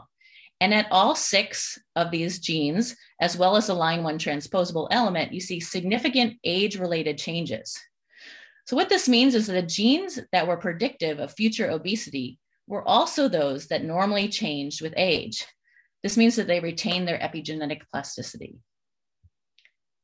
So in conclusion, by combining different population studies, We first showed in ELEMENT that environmental exposure to lead induced changes in line 1 as well as IGF-2. But here in the Healthy Families cohort from the state of Michigan, we can see that these two biomarkers also predict obesity status at different ages of childhood. In addition, all of the genes that we investigated in Healthy Families showed this age-related change in DNA methylation. And finally, what I wasn't able to show you today is that you can use different factors to look at moderation. And in Healthy Families, we did find that the physical activity status of the children, but not their diet, was a moderator of the relationship between DNA methylation and obesity status. So with that, I am going to pass the Zoom baton over to my colleague, Andrea Baccarelli, to conclude our presentation on precision environmental health. Thank you. Thank you so much, Cheryl and Dana, and thank you for the invitation of being here. Let's see whether I can control the screen. Yes, I am. Okay, and so my role here is to build upon the wonderful presentations that Cheryl and Dana presented, and think about how we can apply all of this into public health. And so this slide shows a conceptual model of precision environmental health where by measuring individual exposures, we are able to combine those with what we call precision tools, whether that is genomics or technology or GIS and big data, and something we call lifetime biosensors. And I'll go into that in a little bit, to create disease risk estimates and to use that for interventions both at the individual level and at the community level. So to pick out the people, communities or individuals that are more susceptible, will benefit the most from interventions. So let me go to the idea of biosensors. And again, this builds on the concepts and data that Dana presented on DNA methylation and epigenetics. We have evidence now that we can use DNA methylation to create a fingerprint that is specific to each exposure. Not just of exposures now, but potentially of lifetime exposure. So we can think about the epigenome functioning like a tape recorder that records our lives. And I'll give an example from research that was led by our colleague Stephanie London at NAEHS, to which we also contributed as part of the CHARGE consortium. That is about lifetime tobacco smoking and DNA methylation. This was a study of 16,000 people. Through this study, we found that smoking was associated with differences in DNA methylation at more than 7,000 genes. That is more than 1/3 of human genes. What's really interesting is that in those who quit, most methylation sites returned to normal within 5 years, but some took longer. And there was a small subset that even after 30 years of quitting, and you can see here on the left-hand side, were still there. They changed a little bit, but never went back to normal. So this really shows that the epigenome really can keep track of what happened to our bodies 30 years before. And this has now been leveraged to create some algorithms that can predict tobacco smoking. You can see here a few of them that have been already published. What is really interesting is these are completely data-driven. There is no biological information that goes into building this algorithm, completely based on data. And just sites that get picked out because they predict smoking very well. And not only they predict whether someone is a smoker now, but also whether they were before, earlier.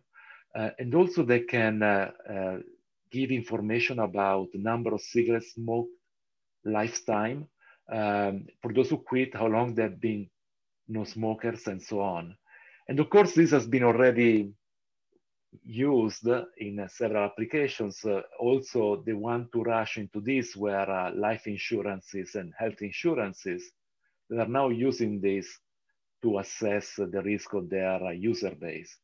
But I think this can be used also with environmental chemicals and pollutants. And for instance, one example I would like to give is that of work led by Elena Collicino, who is now an assistant professor at Mount Sinai, who used exactly the same approach to find a methylation fingerprint that can predict long-term cumulative lead exposure. We used a data set that is special. This is from the normative aging study, because we had measures of bone lead. Those are X-rays based measurements. We didn't biopsy bones in these people, but it's an interesting measure because differently from blood lead, this is worth 10 years plus of exposure. So it's really a very long-term type of exposure measurement that is very unique. There are only a few centers around the world who can do this. But now with methylation, Elena was able to combine 60 to 140 methylation sites that can also predict bone lead, long-term bone lead, but can be done on blood. And this is something you can do really to measure cumulative, perhaps lifetime exposure to chemicals. And there are now similar scores that are being used for air pollution and other chemicals. Well, the question is, okay, we have this amazing science, these amazing biomarkers. How can we use it to actually go into the field, go to patients, and deploy precision medicine or precision environmental health? An example of this is the ongoing TACT study. This is a trial funded by different institutes, including NAEHS. And what is it? It's a follow-up to the first TACT. This is TACT 2. It means there was a TACT 1. And TACT 1 showed that there was a benefit from chelation therapy. It's a trial of EDTA chelation, in particular to chelate lead and cadmium. And in particular, the benefit was on those people post myocardial infarction who had diabetes. And you can see here on the right the strong effect that was found. This is a replicative trial, and what is interesting is one of the hypotheses is that among this group of people with diabetes and MI and previous MI, those who will especially benefit from the therapy will be those with high levels at baseline in their bodies of cadmium and lead.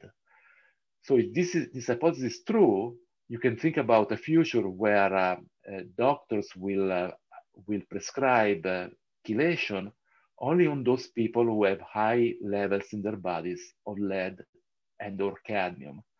So really we're a place where the environment can become part of decisions that are precise in the realm of precision medicine.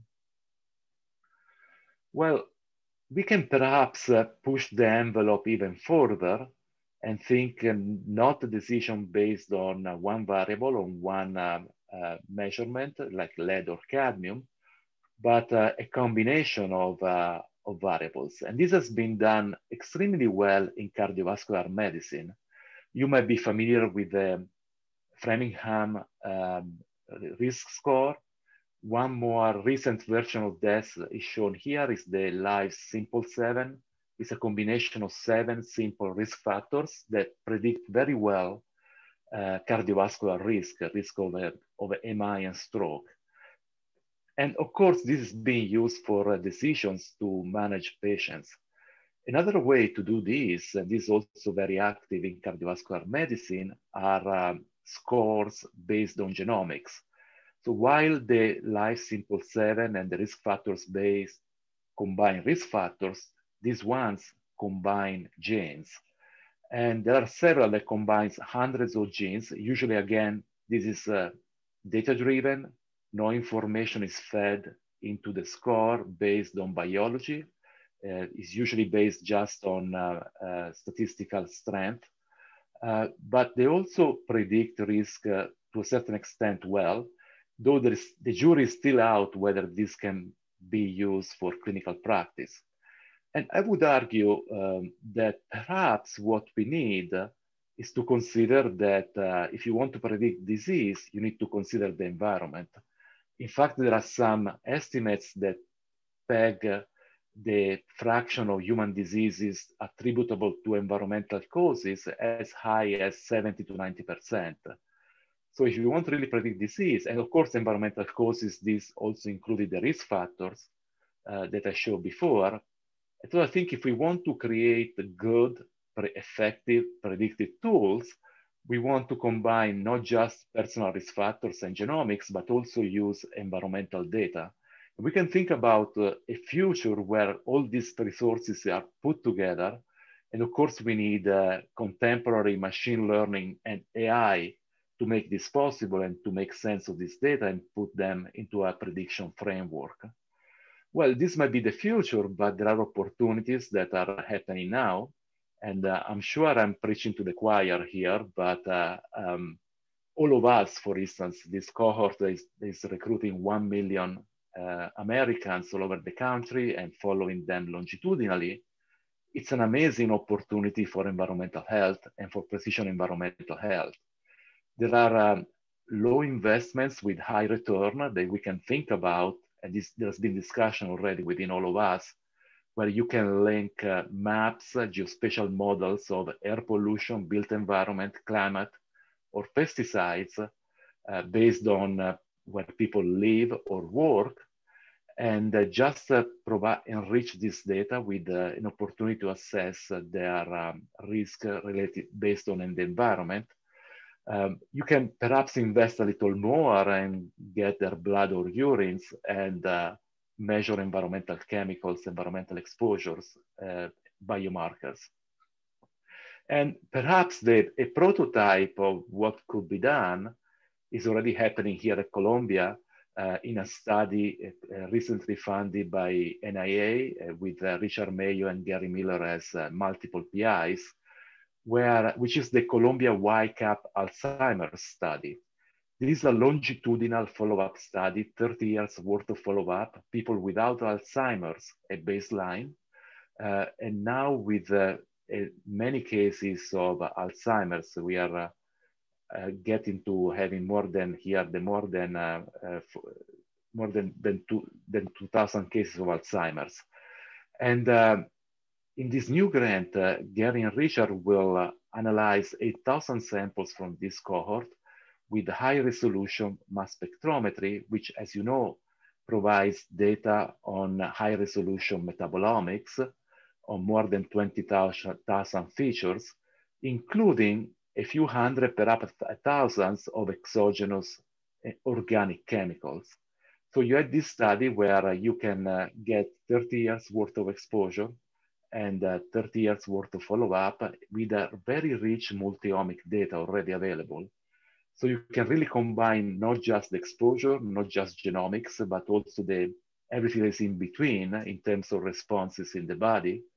And with modern machine learning and AI, you can put it together with very refined prediction models.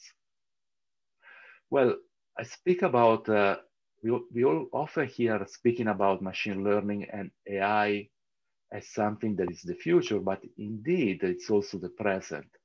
For instance, this is a project funded by NAEHS through the PRIME program, and Marianti Chiamorzogulo is leading it. And she had this idea of using an approach, a machine learning approach that is usually used in visual recognition and surveillance.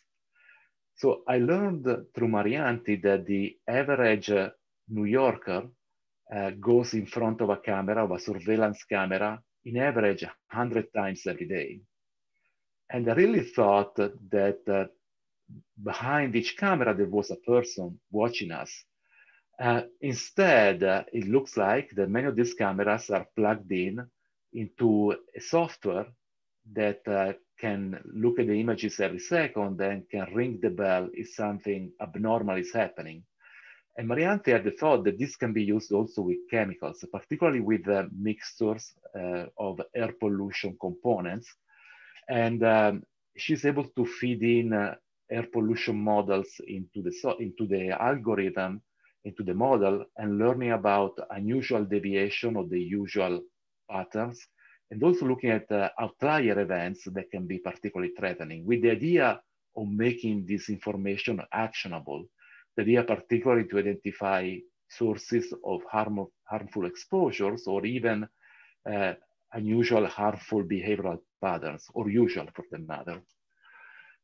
So that is pretty interesting, but one area that we thought is pretty interesting is that we can use these systems not just to prevent exposures, but also to go back to the communities and communicate risk. This is an example from Cheryl's center in Texas, where there was an amazing application, I think, of creating an online web portal to help people potentially exposed to the Deepwater Horizon oil spill to assess their risk. So anyone in the community could go online and put in their data, particularly where they live and work, and also the food they had been eating. And that will give them an estimate of their exposure to PAH, and also an estimate of their biological impact due to the exposure. So this, you can think how you can start to feed these models in and let people know, give back to the community information that they may want to know about their individual risk. And we all know how, now that we are all exposed to COVID, how threatening it is to each of us to be under the threat of a common exposure, and would be amazing to people who have been exposed to an event like this to give them more detailed information about their risk. I just want to finish by saying thank you so much for inviting all of us. We've really been incredibly appreciative of this opportunity, and we hope that together we can lead the way to make our world better and healthier. Thank you so much. I hope we'll have time for some discussion. Great. Well, thanks to all three of you for just a spectacular set of presentations. This is really, really very interesting. I just want to let everyone know that we started late. I've been emailing with Pat, so we're going to delay the break for lunch until 12:15. So we have some time to entertain some questions. So let's open it up to members of council. So anyone would like to pose a question? It looks like we have Dr. Wright's hand is up first, followed by Dr. Kavanaugh. Let's see, Derek. Okay, so Bob, do you want to go first? Sure, thank you, great presentations. So I wanted to try to relate some of the discussion back to systemic racism. And there are obviously being exposed to environmental chemicals, toxic environmental chemicals is not random. It's clearly tracked by race and socioeconomic status. Access to treatment is not random. It also tracks by race and socioeconomic status. And even the probability of getting higher quality care tracks by the same. And so I think there are actually some really interesting social justice and environmental justice issues that could be addressed by employing exposomics or environmental chemical analysis in patients. And there's a lot of chemicals that we know a lot about. I think there's a lot of low-hanging fruit on lead exposure and neurodegeneration, or lead exposure and neurodevelopment, or even lead in kids with autism and how it affects the disease. So but there are very few examples of any studies actually addressing those questions. So what do you think the barriers are to doing those kinds of studies? Because I think they're very important studies that would have a big impact on a lot of people. That's a great question. Cheryl, you've been shaking your head. Do you want to address that? I think Andrea is going to have a really good answer, but Bob, your question triggered a thought that had not even occurred to me. When I was talking about this reverse translation with these human data sets onto experimental studies, we could actually stratify that human data by all those things you said. And it would be very interesting if you took liver cancer or non-alcoholic fatty liver disease and separated that by socioeconomic, environmental justice, neighborhoods where people lived, and see whether or not we get a different answer when we reverse translate that data to some of these known exposures based on that stratification. So I think that would be fascinating. But Andrea, I'm sure you or Dana would be able to directly address the question about barriers to Bob. I mean, I just want to say I couldn't agree more. And I think that there is a lot that, I mean, whenever we measure exposure, whenever we measure the responses to the exposure, inequalities and systemic racism are a factor in that. And I think I learned from you actually, Bob, the importance of social stresses and environmental exposure as well. So I think all of that needs to be factored in, and we have a really unique opportunity. Yeah, Bob, I would just agree. Thank you for raising this question. I had a great opportunity to collaborate with some epidemiology colleagues last month when they submitted a response to the NCI and NIEHS cancer cohort RFA that came out. And I think one of it in their approach is very much based on environmental disparities and environmental racism. But one of the issues that us environmental folks struggled with in helping them was the cost of doing the exposome analysis. You can do sort of a one-by-one approach, but to really get a hold of the full set of environmental exposome characteristics, it became cost prohibitive very quickly. So I wonder if there's a way that we can address that, or if there's new technologies that are validated that we can look at more than one or two things at a time in a cost neutral way. But what about doing a targeted analysis for the chemicals that we already understand, like obesogenic chemicals and fatty liver disease or lead poisoning in kids with ADHD, just to see, not to see that it's a cause, but to see whether or not it makes the disorder worse. And if it does, then there are potential for treatments that might actually slow the progression or even reverse some of the symptoms. Totally agree, Bob. Right. I see that Terry had his hand up next.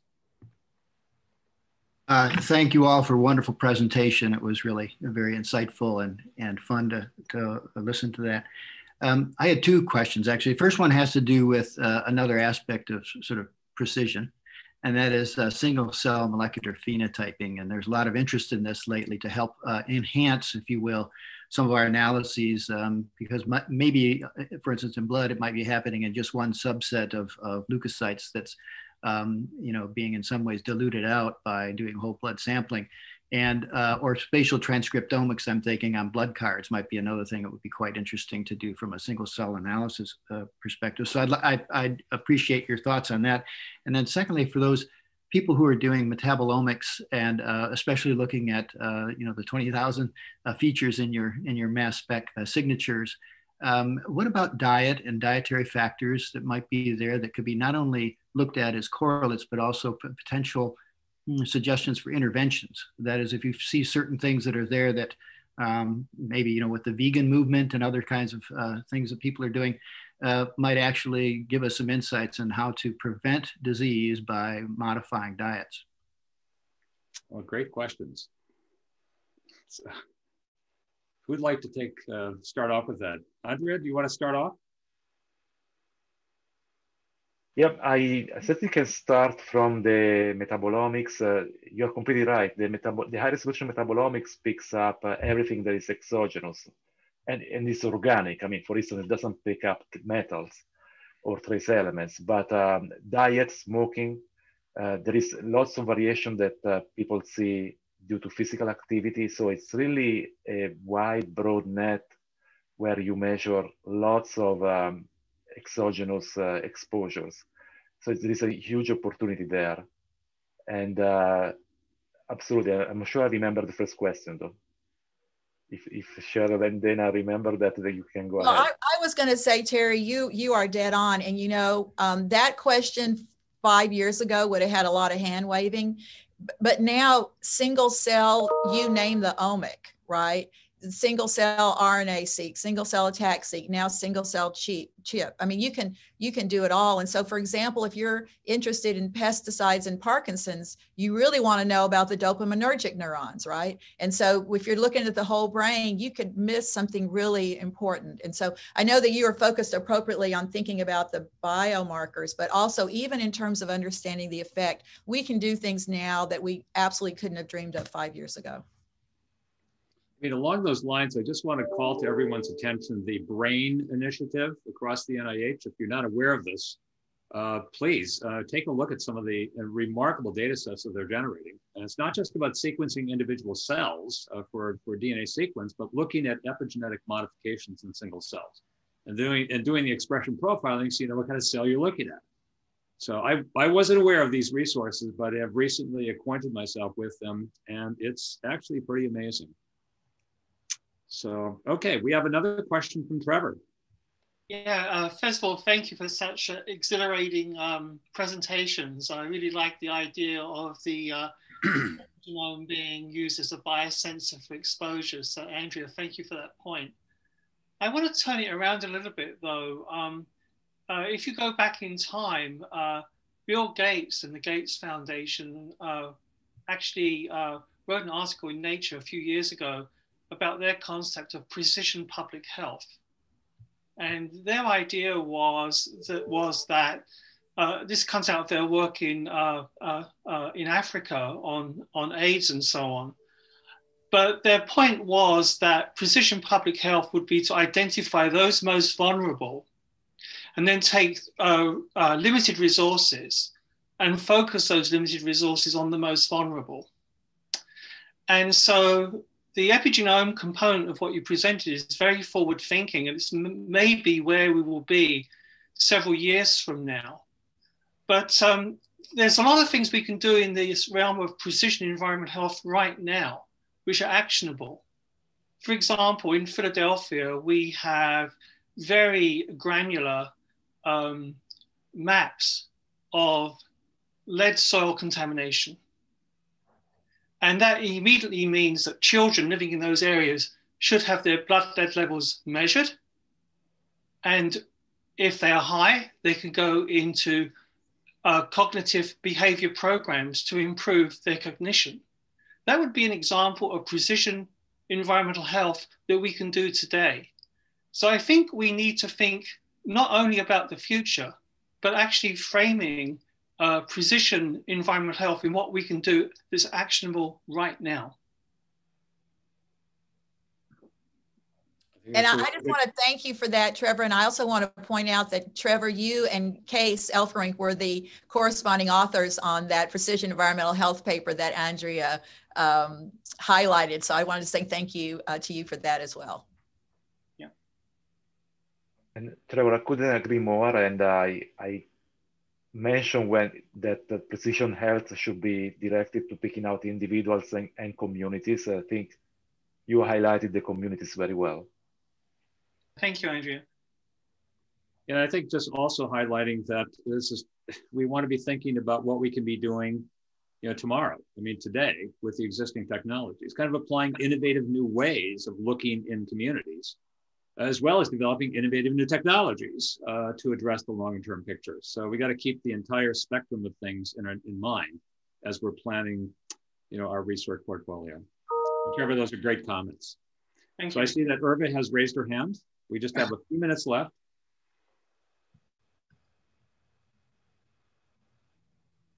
Irva, you need to unmute. Yeah, I had something covering up that corner of my screen. Yeah, really great, great presentation.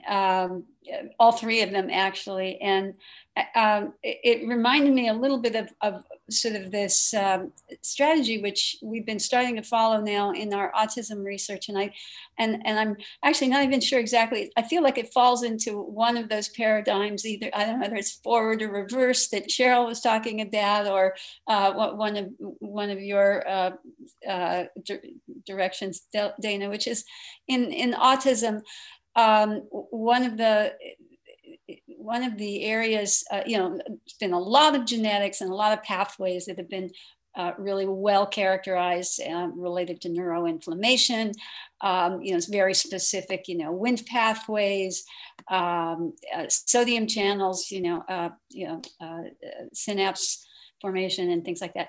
And then we can then take and look and see some of the suspect environmental factors, and we find that some of them operate on some of those exact same pathways that really makes very plausible, some of the epidemiologic data, which of course is observational, as it almost always is in environmental health. And it seems like that's one of the ways. Somebody was saying, well, we were talking a few minutes ago about how expensive the exposome is, but if there is a specific disease that you're looking at, we often know those pathways and can actually link up and then narrow that field so that we're not trying to do the full exposome, but we can do something more targeted. There are classes of compounds that really fall into the pathways, and that the genetics can actually feed into the strategies for honing in on which environmental chemicals are the most toxic and likely to be causal.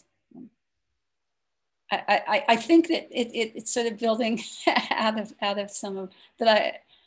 Anyway. Great comments. Any comments, Michelle, Dana, or Andrea? Yeah, thanks, Irva. This is Dana. I think that what I tried to show fits in nicely with Cheryl's reverse and forward translation, because if you anchor it on, let's just say, epigenetics as the biomarker, it could be a biomarker for past exposure, and we don't even really need to necessarily measure all the past exposures that predicts future disease risk. And so that way you can simplify a little bit about what you're doing.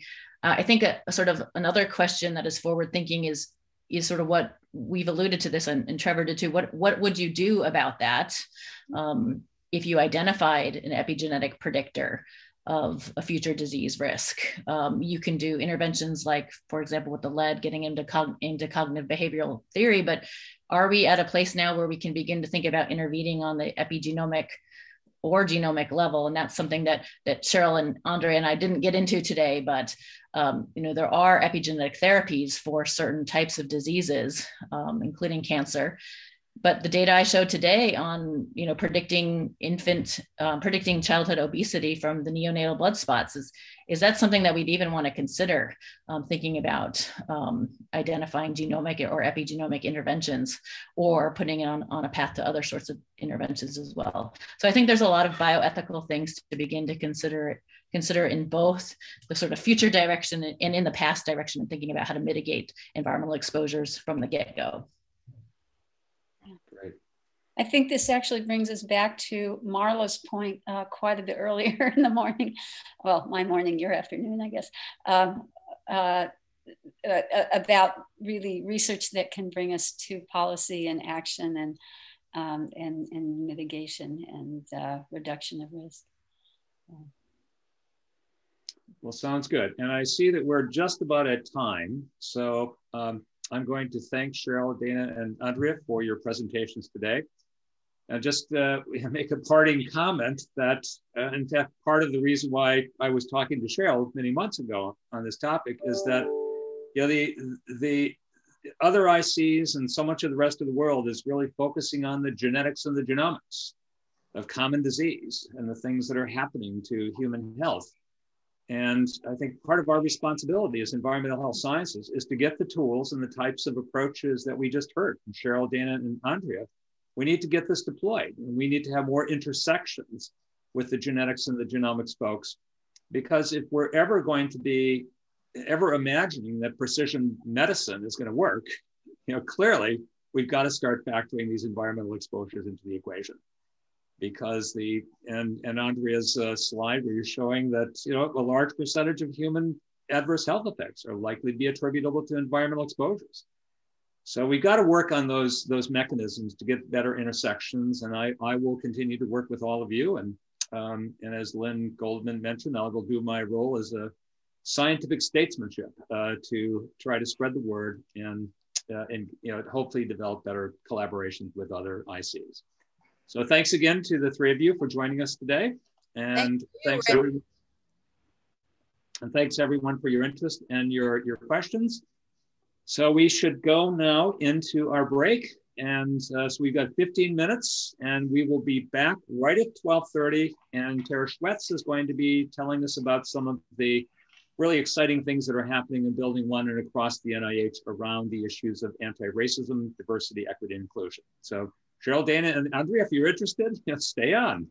Okay, otherwise, goodbye. And Cheryl, good luck with the electricity and other things and getting the snow off the streets in Houston. Getting colder and colder here right now. Uh-oh. Where are you going to have to go generate some hot data to keep this up? Okay. Bye. Thank you so much. Okay, bye everyone. So we'll see you back. Pat, do you want to make any comments before we go on the official break? Nope. We'll see you in 15. Okay, 15 minutes sharp. Okay, bye.